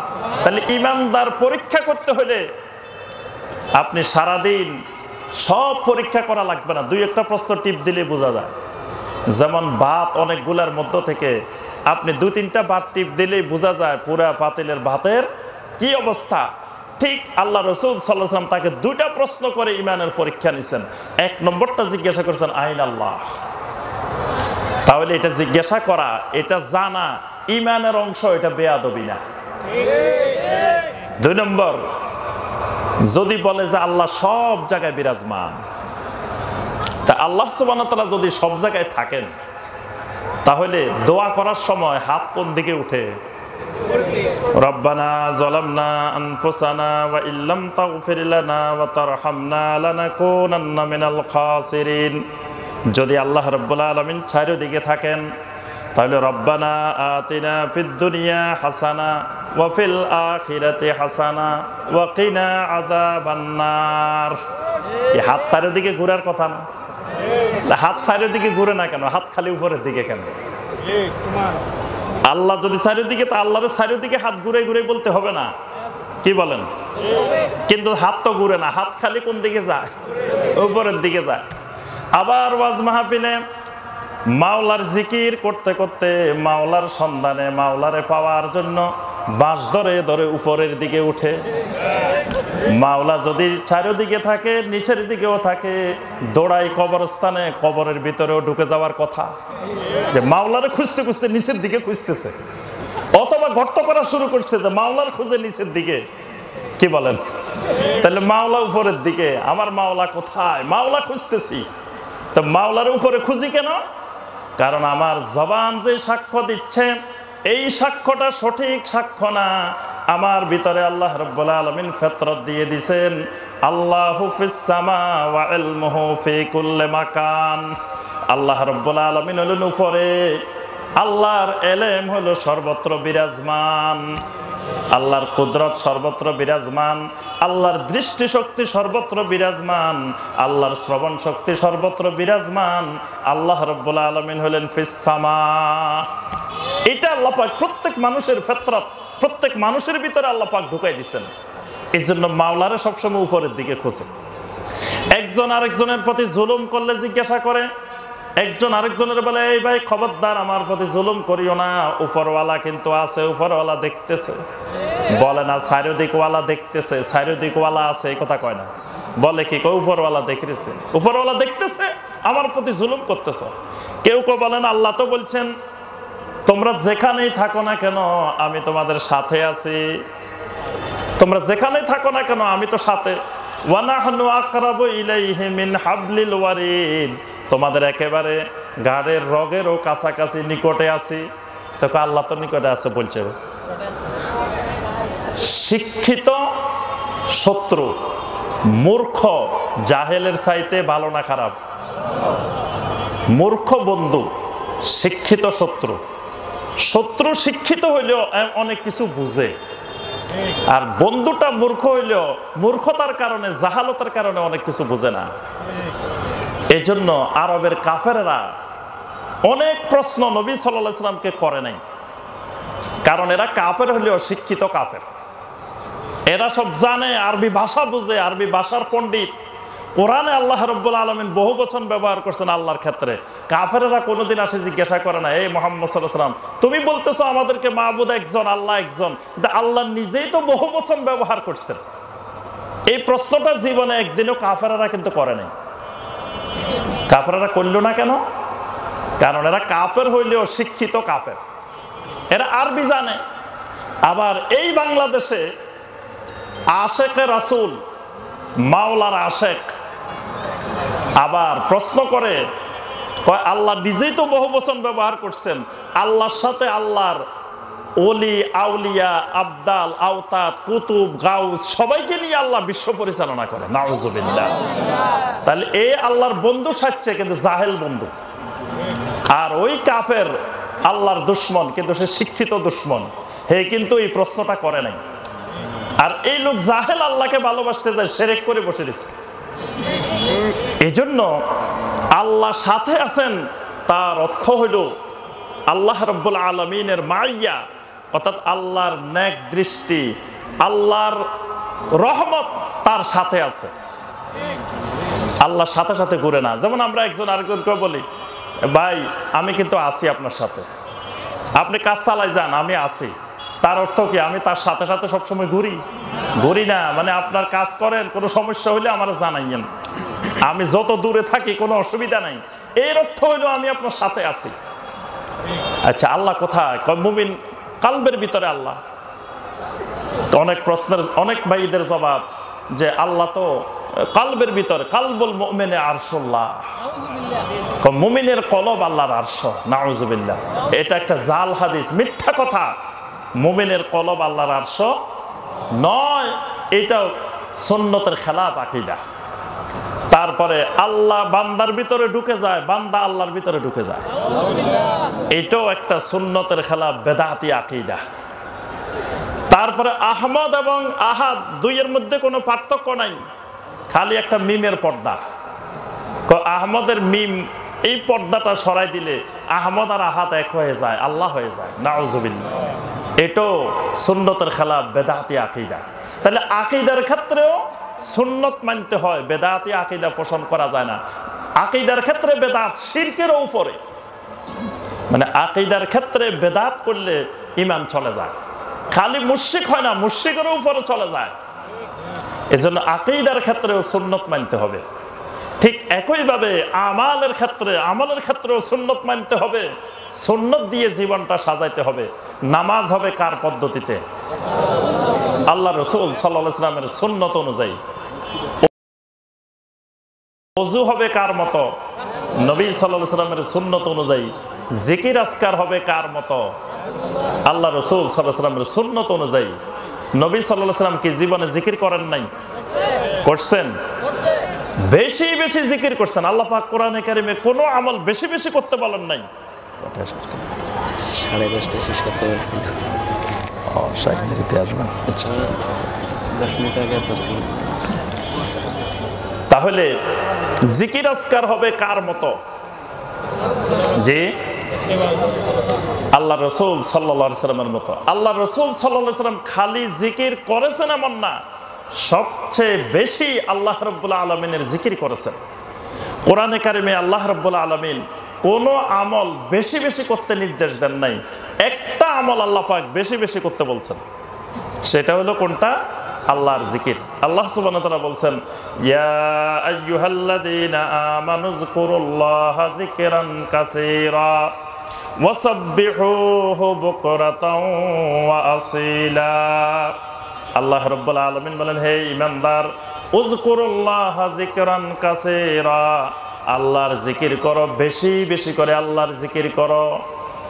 আল্লাহর জিকিরের ক্ষেত্রে আল্লাহ পাক যিকরান কাসীরা ব্যবহার করছেন, বেশি বেশি আল্লাহর জিকির করো। তাহলে আল্লাহ রাসূল সাল্লাল্লাহু আলাইহি ওয়াসাল্লাম জিকির করেছেন বেশি বেশি, সাহাবায়ে কেরাম জিকির করেছেন বেশি বেশি। এই জিকিরের তরিকা, জিকিরের পদ্ধতিও হইতে হবে নবী সাল্লাল্লাহু আলাইহি ওয়াসাল্লামের তরিকায়। নবী সাল্লাল্লাহু আলাইহি ওয়াসাল্লামের তরিকার বাহিরে কোন জিকির করলে ওই জিকির আল্লাহ রাব্বুল আলামিন কবুল করবেন না। ঠিক দরুদ পড়তে হবে নবী সাল্লাল্লাহু আলাইহি ওয়াসাল্লামের তরিকায়, কারণ দরুদ একটা গুরুত্বপূর্ণ ইবাদত। আল্লাহ রাব্বুল আলামিন দরুদ পড়ার জন্য কোরআনে কারিমের আয়াত নাজিল করেছেন, ইয়া আইয়ুহাল্লাযীনা আমানু সাল্লু আলাইহি ওয়া সাল্লিমু তাসলিমা। ইয়া আইয়ুহাল্লাযীনা আমানু, হে ঈমানদারগণ, সাল্লু আলাইহি, আমার নবীর উপরে দরুদ পেশ করো, ওয়াসাল্লিমু তাসলিমা, বেশি বেশি করে আমার নবীর উপরে সালাম পেশ করো। সুবহানাল্লাহ। তাহলে নবী সাল্লাল্লাহু আলাইহি সাল্লামের উপরে দরুদ পড়তে হবে বেশি বেশি, দরুদ পেশ করতে হবে বেশি বেশি। দরুদও একটা গুরুত্বপূর্ণ ইবাদত। এই ইবাদতটাও করতে হবে নবী সাল্লাল্লাহু আলাইহি সাল্লামের সুন্নত তরিকায়, নবী সাল্লাল্লাহু আলাইহি সাল্লামের শেখানো পদ্ধতিতে। নিজে বানাই নিজের পদ্ধতিতে দরুদ পড়া যাবে না, কারণ দরুদ একটা গুরুত্বপূর্ণ ইবাদত। এখন নিজে কিছু কবিতা বানাই বা বিভিন্ন কবিদের কবিতা যদি আমি পড়তে থাকি, এই কবিতাটাও আমাদের জন্য সুন্নত না, দরুদের সুন্নত না। এটা হলো দরুদের ক্ষেত্রে বেদাত। মানে নবী সাল্লাল্লাহু আলাইহি সাল্লামের উপর দরুদ পড়তে গিয়ে নবী সাল্লাল্লাহু আলাইহি সাল্লামের শেখানো দরুদ বাদ দিয়ে নিজেরা বানায় নিলাম, বা বিভিন্ন কবিদের কবিতাকে এনে এনে দরুদ বানায় ফেললাম। শেখ সাদি রহমতুল্লাহ আলাইহির কবিতা, শেখ ফরিদউদ্দিন আত্তার রহমতুল্লাহ আলাইহির কবিতা, বিভিন্ন কবিদের কবিতা, অমুক বুজুর্গের বানানো একটা কবিতা, শরফুদ্দিন বৈসিরির বানানো কবিতা, অমুকের কবিতা, তমুকের কবিতা, এই সব কবিতা এনে যদি দরুদ বানাই ফেলি, এটাও নবী সাল্লাল্লাহু আলাইহি সাল্লামের সুন্নতের ইত্তেবার বাহিরে, এইটা দরুদের বেদাত। এইরকম দরুদ যদি সারা জিন্দেগি পড়ি, সারা জীবন পড়ি, আল্লাহ রাব্বুল আলামিন এই দরুদ কবুল করবেন না। তাহলে সুন্নত পদ্ধতিতে দরুদ অল্প পড়ি, বেদাত পদ্ধতিতে অনেক দরুদ পড়ার চাইতে উত্তম। আল্লাহ রাসূল সাল্লাল্লাহু আলাইহি ওয়াসাল্লাম স্পষ্ট করে বলছেন, আমালুন কলিলুন ফি সুন্নাতিন খায়রুম মিন আমালিন কাসীরিন ফি বিদআ। সুন্নত পদ্ধতিতে অল্প আমল করা বেদাত পদ্ধতিতে অনেক অনেক আমল করার চাইতে বেশি প্রিয়। আল্লাহ পাক এটাকে বেশি পছন্দ করেন, এটাই বেশি কল্যাণকর। অনেক ভাই বোনেরা কিয়ামতের ময়দানে বস্তায় বস্তায় আমল নিয়ে, টাকে টাকে আমল নিয়ে হাজির হবে, কিন্তু সেখানে দেখা যাবে এই আমলগুলো নাই, আমলগুলো বাতিল হয়ে গেছে। কারণ হলো এই আমলগুলো নবী সাল্লাল্লাহু আলাইহি সাল্লামের সুন্নত তরিকায় হয় নাই, এই আমলগুলো বেদাতি পদ্ধতিতে হয়েছে, সুন্নতের বাহিরে হয়েছে। এই জন্য আল্লাহ রাব্বুল আলামিন এই ইবাদতগুলোকে গ্রহণ করেন নাই। এই জন্য দরুদের ক্ষেত্রেও সুন্নতের অনুসরণ করা লাগবে।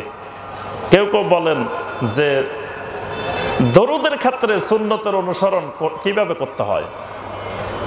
দরুদ হলো ইনফিরাদি ইবাদত, দরুদ জামাতবদ্ধ ইবাদত না। দরুদ হলো কি? একাকী ইবাদত। দরুদ পড়বো একা একা। দরুদ এই জামাতবদ্ধ মানে 1000 মানুষ নিয়ে একসাথে পড়ার ইবাদত না। এই জন্য দেখবেন হাদিসের মধ্যে যতগুলো হাদিস আছে দরুদের ব্যাপারে, কোন জায়গায় পাবেন না যে সাহাবায়ে কেরাম 500 জন সাহাবী একত্রিত হয়ে একজনের নেতৃত্বে সবাই মিলে নবী সাল্লাল্লাহু আলাইহি সাল্লামের উপর দরুদ পেশ করছেন। এরকম নজির, এরকম হাদিস কোথাও পাওয়া যাবে না। তাহলে দরুদটা পড়বো একা একা। যখনই নবী সাল্লাল্লাহু আলাইহি সাল্লামের নাম শুনবো তখন বলবো কি? সাল্লাল্লাহু আলাইহি ওয়াসাল্লাম। নামাজের ভিতরে দরুদ শেখানো আছে, নামাজের বাহিরেও নবী সাল্লাল্লাহু আলাইহি সাল্লাম অনেকগুলো দরুদ শিখাইছেন। প্রত্যেকটা হাদিসের কিতাবে দেখবেন বাবুস সালাতে আলান নবী সাল্লাল্লাহু আলাইহি ওয়াসাল্লাম, নবী সাল্লাল্লাহু আলাইহি সাল্লামের উপরে দরুদের অধ্যায়, এই নামে একটা অধ্যায় আছে। সেই অধ্যায়গুলোতে অসংখ্য সহিহ হাদিস আছে, যে হাদিসগুলোতে আল্লাহ রাসূল সাল্লাল্লাহু আলাইহি সাল্লাম দরুদ কেমনে পেশ করতে হবে, দরুদ কেমনে পড়তে হবে, এইগুলো নবী সাল্লাল্লাহু আলাইহি সাল্লাম শিখাই দিয়েছেন। সেখান থেকে দরুদগুলো আমরা মুখস্থ করার চেষ্টা করব, মুখস্থ করে ওই দরুদগুলো পড়ব। আজকে আমাদের সমাজে দরুদে মাহি, দরুদে হাজারি, দরুদে লাখি, দরুদে রুহি, দরুদে তুনাজ্জি, এইরকম কত রকমের দরুদ দেখবেন যে বিভিন্ন বইতেও লেখা আছে, বিভিন্ন নামে দরুদ আর দরুদ। এটা পড়লে 1 লক্ষ সওয়াব, এটা পড়লে 2 লক্ষ সওয়াব, এটা পড়লে এত কোটি সওয়াব, এটা পড়লে সাগরের মাছও তার জন্য দোয়া করে, এটা পড়লে আসমানের ফেরেশতা তার জন্য দোয়া করে। এগুলো সব মিথ্যা কথা। মানে এই মিথ্যা ফজিলত লেখে লেখে মিথ্যা দরুদ অনেকে বানায় বানায় বইয়ের মধ্যে দিয়ে দিছে। মনে হয় যে এটা যে কেউ বানাইতে পারে, যে কারো এখতিয়ার আছে।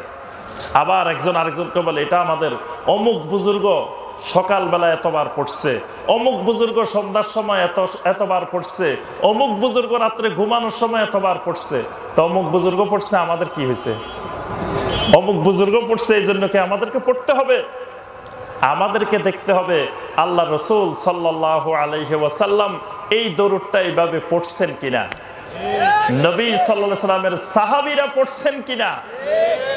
যদি নবী সাল্লাল্লাহু আলাইহি সাল্লাম পড়েন, পড়তে বলেন, সাহাবীরা পড়েন, তাহলে এই দরুদটা আমার জন্য সুন্নত। যদি না পড়েন, না পড়তে বলেন, তাহলে এই দরুদ আমার জন্য সুন্নত নয়।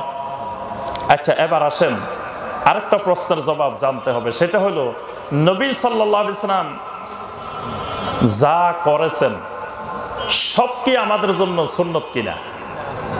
আরেকটা হলো নবী সাল্লাল্লাহু আলাইহি সাল্লাম না করলে সেটা সুন্নত হয় কিনা, এটাও জানা দরকার।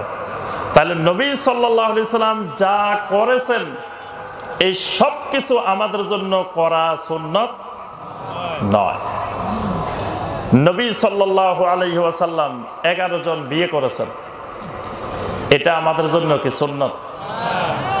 নবী সাল্লাল্লাহু আলাইহি ওয়াসাল্লাম দাঁড়িয়ে প্রস্রাব করেছেন, সহিহ হাদিস দ্বারা প্রমাণিত, এটা কি আমাদের জন্য সবার জন্য সুন্নত?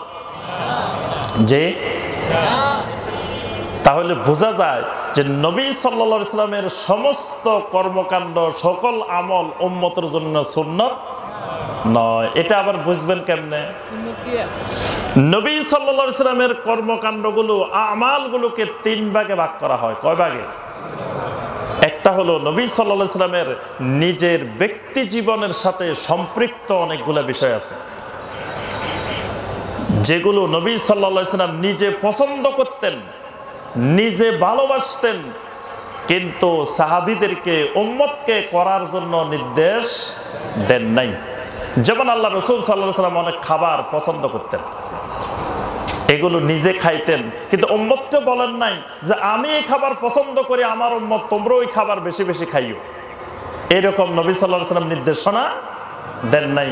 তাহলে কি ওই খাবারগুলো খাওয়া উম্মতের জন্য সুন্নত কিনা? বলেন তো দেখি। যে খাবারগুলো নবী সাল্লাল্লাহু আলাইহি ওয়াসাল্লাম বেশি বেশি খাইতেন, ওই খাবারগুলো খাওয়া কি সুন্নত? অথবা যেগুলো নবী সাল্লাল্লাহু আলাইহি ওয়াসাল্লাম খান নাই ওগুলা খাওয়া বেদাত কিনা? জি। তাহলে বোঝা যায় যে নবী সাল্লাল্লাহু আলাইহি ওয়াসাল্লাম যা যা খেয়েছেন এগুলো যদি কেউ মহব্বত করে যে নবী সাল্লাল্লাহু আলাইহি ওয়াসাল্লাম খেয়েছেন, আমি ওই খাবারটা খাই, পছন্দ করি, এটা নবী সাল্লাল্লাহু আলাইহি ওয়াসাল্লামের মহব্বতের সওয়াব পাওয়া যাবে। এটাকে শরীয়তের ভাষায় বলা হয় মিনাল আদাত ওয়াল মুবাহাত, কিন্তু এটা উম্মতের জন্য সুন্নত নয়। নবী সাল্লাল্লাহু আলাইহি ওয়াসাল্লাম যেই পোশাকগুলো, যেই কোম্পানির কাপড় গায়ে দিয়েছেন, ওই কোম্পানির কাপড় এখন পৃথিবীতে আছে? যদি বলি যে নবী সাল্লাল্লাহু আলাইহি ওয়াসাল্লাম যেই কোম্পানির যেই কাপড় পরছেন ওইটাই সুন্নত, তাহলে তো বর্তমান পৃথিবীতে কেউ এই সুন্নতের উপরে নাই, কারণ ওই কোম্পানি তো নাই। তাহলে নবী সাল্লাল্লাহু আলাইহি ওয়াসাল্লামের পোশাক আদির ক্ষেত্রে নবী সাল্লাল্লাহু আলাইহি ওয়াসাল্লাম যে নীতিমালা দিয়েছেন সেই নীতিমালাগুলো সুন্নত, কিন্তু নবী সাল্লাল্লাহু আলাইহি ওয়াসাল্লাম যেই ধরনের পোশাক পরিধান করেছেন ওই পোশাক আজকের দুনিয়াতে ওই রকম কাপড়ও নাই, ওই রকম ধরনও নাই। তাহলে বোঝা যায় এটা উম্মতের জন্য সুন্নত না। নবী সাল্লাল্লাহু আলাইহি ওয়াসাল্লামের জন্য কিছু আমল আছে খাস, আল্লাহ পাক এগুলো খাস করে দিয়েছেন। যেমন নবী সাল্লাল্লাহু আলাইহি ওয়াসাল্লাম বিবাহ করেছেন একাধিক, যেই বিবাহের সংখ্যা এটা নবী সাল্লাল্লাহু আলাইহি ওয়াসাল্লাম আল্লাহর সিদ্ধান্ত ক্রমে নবী সাল্লাল্লাহু আলাইহি ওয়াসাল্লাম এই বিবাহগুলো করেছেন। আল্লাহ পাক আবার বলে দিয়েছেন খালিসাতাল লাকা মিন দুনিল মুমিনিন, এগুলো শুধুমাত্র মুমিনদের জন্য খালেস, অন্য কারো জন্য নয়। এজন্য এটা উম্মতের জন্য সুন্নত নয়। তাহাজ্জুদের নামাজ নবী সাল্লাল্লাহু আলাইহি ওয়াসাল্লামের জন্য ফরজ ছিল, উম্মতের জন্য তাহাজ্জুদের সালাত নাফিলাত আল্লাহ নফল করে দিয়েছেন, ফরজ করেন নাই। তাহলে বোঝা গেল যে নবী সাল্লাল্লাহু আলাইহি ওয়াসাল্লামের জন্য যে ইবাদতগুলো, যে আমলগুলো খাস, এগুলো উম্মতের জন্য প্রযোজ্য নয়। আবার নবী সাল্লাল্লাহু আলাইহি ওয়াসাল্লাম যেগুলো করেছেন, করতে বলেছেন, শরিয়া হিসাবে নির্দেশনা দিয়েছেন, এই আমালগুলো উম্মতের জন্য করা হলো সুন্নত। তো নবী সাল্লাল্লাহু আলাইহি ওয়াসাল্লাম দাঁড়ায় প্রস্রাব করছেন, আমরা যে দাঁড়ায় প্রস্রাব করি না, কি বলেন এটা সুন্নত না? কেউ কেউ বলেন যে ভাই তোমরা তো হাদিস মানো, তা হাদিসে তো এটাও আছে, তো এটা আমল করো না কেন? এটা তো আমল করি, আমরা করি না, কে বলছে? কি করেন না আপনারা? যদি কোনো ভাই অসুস্থ হয়ে যায়, বসতে পারেন না, তাহলে কি তিনি প্রস্রাব করা লাগবে না? তিনি অসুস্থতার কারণে বসতে পারতেছেন না, তাকে তো প্রস্রাব করা লাগবে। তিনি এমন জায়গায় গেছেন যেই জায়গায় চারিদিকে ময়লা আবর্জনা, বসার মতো কোনো পরিবেশ নাই, তো তিনি সেখানে প্রস্রাব করা লাগবে না? আল্লাহ রাসূল সাল্লাল্লাহু আলাইহি ওয়াসাল্লাম এখানে করেছেন একটা বিশেষ পরিস্থিতিতে। ওই জায়গাটা ময়লা আবর্জনার জায়গা, ওখানে বসলে কাপড় চোপড়ে ময়লা লাগতে পারে, এই জন্য নবী সাল্লাল্লাহু আলাইহি ওয়াসাল্লাম বসেন নাই। কোন মুহাদ্দিসিন কেরাম বলছেন তিনি অসুস্থ ছিলেন, এই জন্য বসেন নাই। তাহলে উম্মত অসুস্থ হলে কিভাবে আমল করতে হবে, উম্মত ওই পরিস্থিতির শিকার হলে কিভাবে আমল করতে হবে, এটা দেখানোর জন্য নবী সাল্লাল্লাহু আলাইহি ওয়াসাল্লাম দাঁড়িয়ে প্রস্রাব করেছেন। এটাও নবী সাল্লাল্লাহু আলাইহি ওয়াসাল্লামের সুন্নত, তবে সব সময়ের সুন্নত না। আমরা একটু আগে বলছি ইত্তেবা করতে হবে। নবী সাল্লাল্লাহু আলাইহি ওয়াসাল্লাম যখন যেখানে যে অবস্থায় করেছেন, এক অবস্থাটা অন্য অবস্থায় করা যাবে না, এটার নাম হলো নবী সাল্লাল্লাহু আলাইহি ওয়াসাল্লামের ইত্তেবা।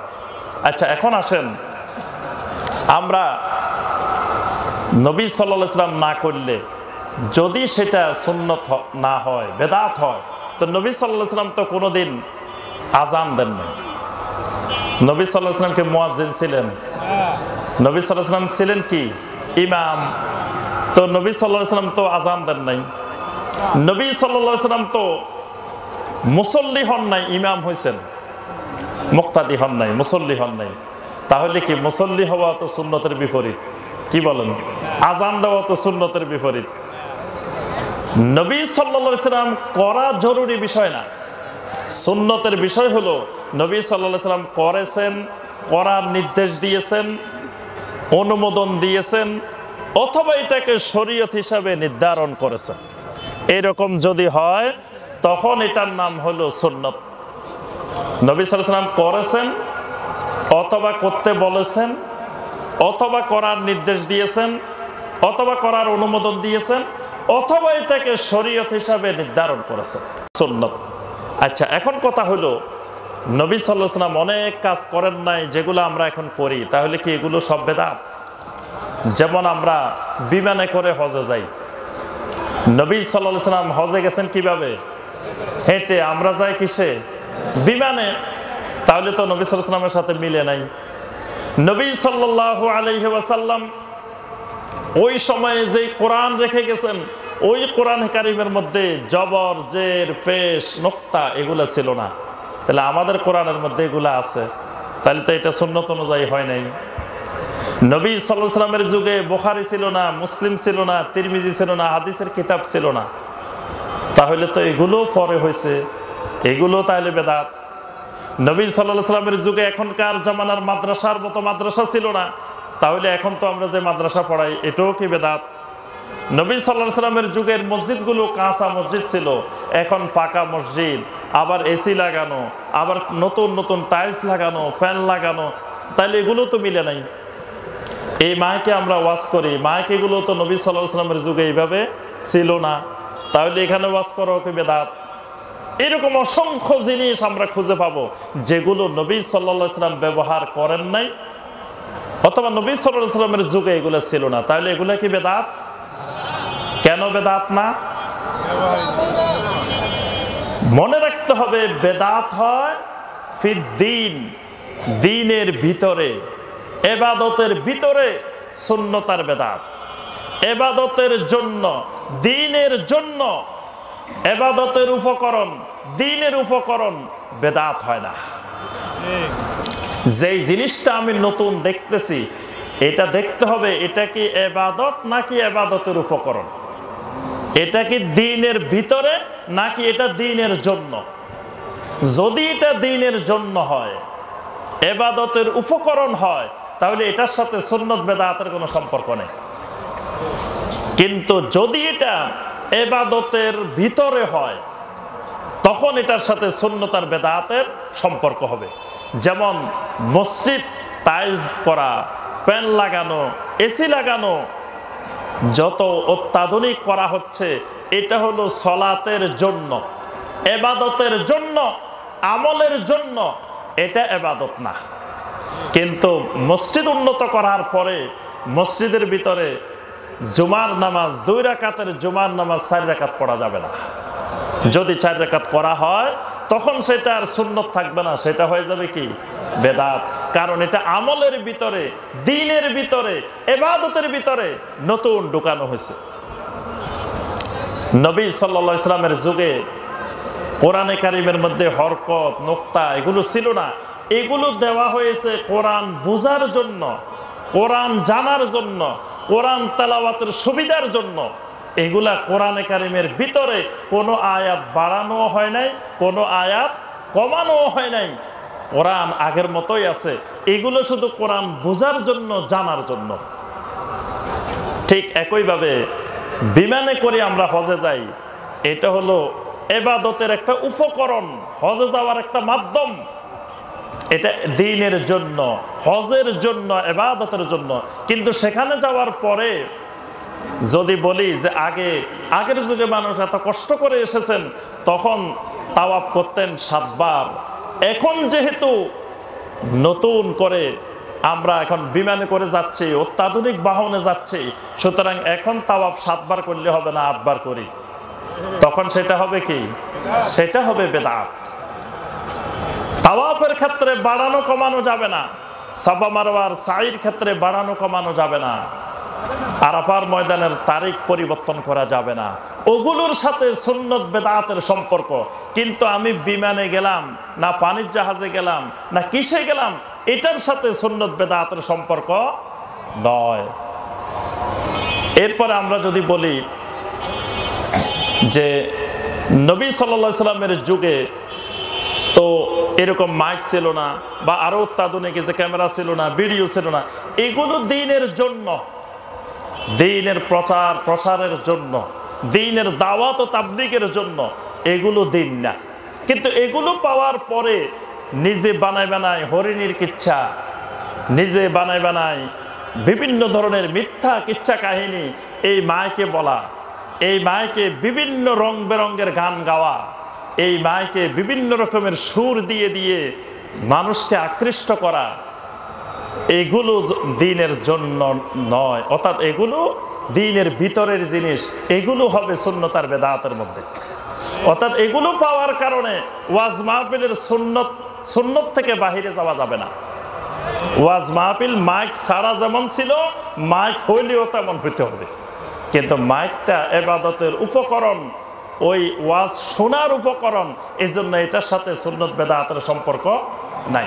অনেকে এগুলাকে তালগোল পাকায় ফেলায়। যখন আপনি বলবেন যে ভাই এটা বেদাত, এটা বেদাত, মিয়া এই মাইক তো বেদাত, মিয়া তুমিও তো বেদাত। তুমি নবী সাল্লাল্লাহু আলাইহি ওয়াসাল্লামের যুগে ছিলা নাকি? তুমিও তো নতুন আসছো, তো তুমিও তো বেদাত। মানে বুঝাতে চায় সব বেদাত, বেদাতে কোনো অসুবিধা নেই। কিন্তু বেদাত যে কত মারাত্মক, যে বেদাতের পরিণতি নবী সাল্লাল্লাহু আলাইহি ওয়াসাল্লাম জাহান্নামের কথা বলছেন। সুতরাং এই বেদাতকারী নবী সাল্লাল্লাহু আলাইহি ওয়াসাল্লামের শাফাত পাবে না, হাউজে কাউসারের পানি পাবে না। ভয়ঙ্কর ভয়ঙ্কর কথা আল্লাহ এবং আল্লাহ রাসূল সাল্লাল্লাহু আলাইহি ওয়াসাল্লাম বলছেন। এই জন্য আমার ভাইয়েরা এবং বোনেরা এদিকে খেয়াল রাখতে হবে যে বেদাত থেকে সবসময় সতর্ক থাকতে হবে, বেদাত থেকে দূরে থাকতে হবে। বেদাতের দলিল খোঁজা যাবে না, সুন্নতের দলিল খুঁজতে হবে। কিন্তু আমাদের সমাজে এখন সুন্নতের দলিল খোঁজে না, বেদাতের দলিল খোঁজে।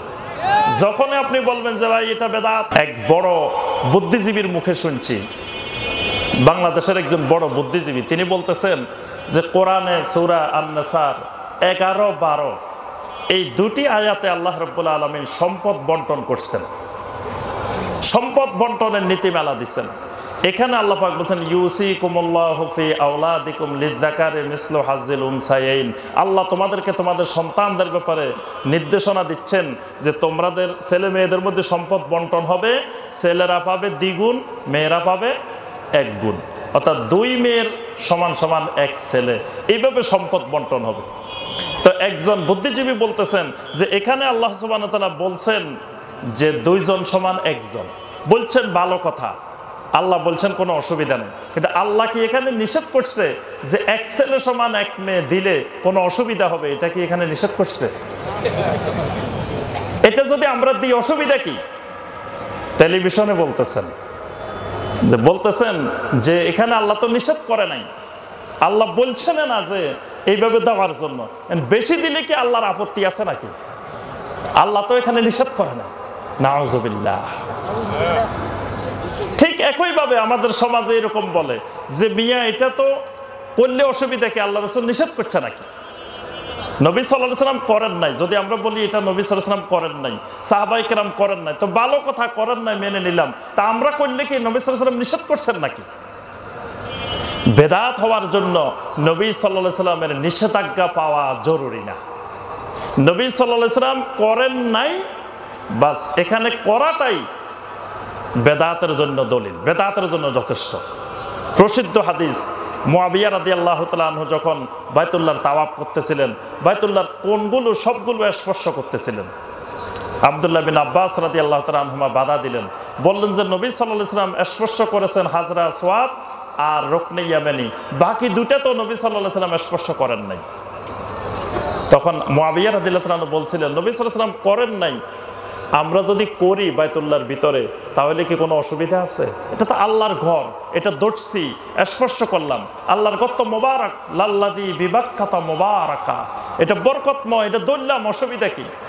তখন আব্দুল্লাহ বিন আব্বাস রাদিয়াল্লাহু তাআলা আনহুমা সূরা আল আহজাবের 21 নম্বর আয়াতে কারিমা তেলাওয়াত করে শুনাইলেন, লাকাদ কানা লাকুম ফি রাসূলিল্লাহি উসওয়াতুন হাসানাহ, আল্লাহর রাসূলের মধ্যেই তোমাদের জন্য আছে উসওয়ায়ে হাসানা।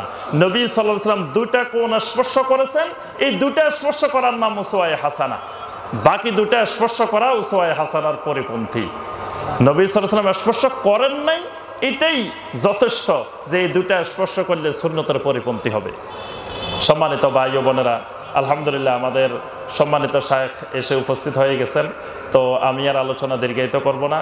আমরা সংক্ষিপ্তভাবে সুন্নত এবং বেদাত সম্পর্কে আলোচনা করেছি। আমরা এই বিষয়ে আরও জানার, আরও বোঝার চেষ্টা করব। এটা খুবই গুরুত্বপূর্ণ আমাদের জন্য, কারণ আমাদের সমাজে আমরা এখন সুন্নত কোনটা বেদাত কোনটা এটাই বুঝি না এবং দুটাকে আলাদা করতে পারি না। এই ক্ষেত্রে আমাদের ভালোভাবে সুন্নত জানা, বেদাত বোঝা, এটা আমাদের জন্য খুবই জরুরি।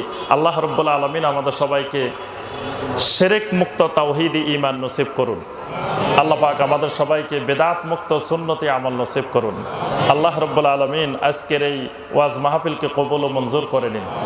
শেষ পর্যন্ত আল্লাহ পাক আমাদেরকে সবরের সাথে, মনোযোগের সাথে দ্বীনি কথাগুলো, আলোচনাগুলো শোনার, বুঝার, আমল করার আল্লাহ পাক তৌফিক দান করুন।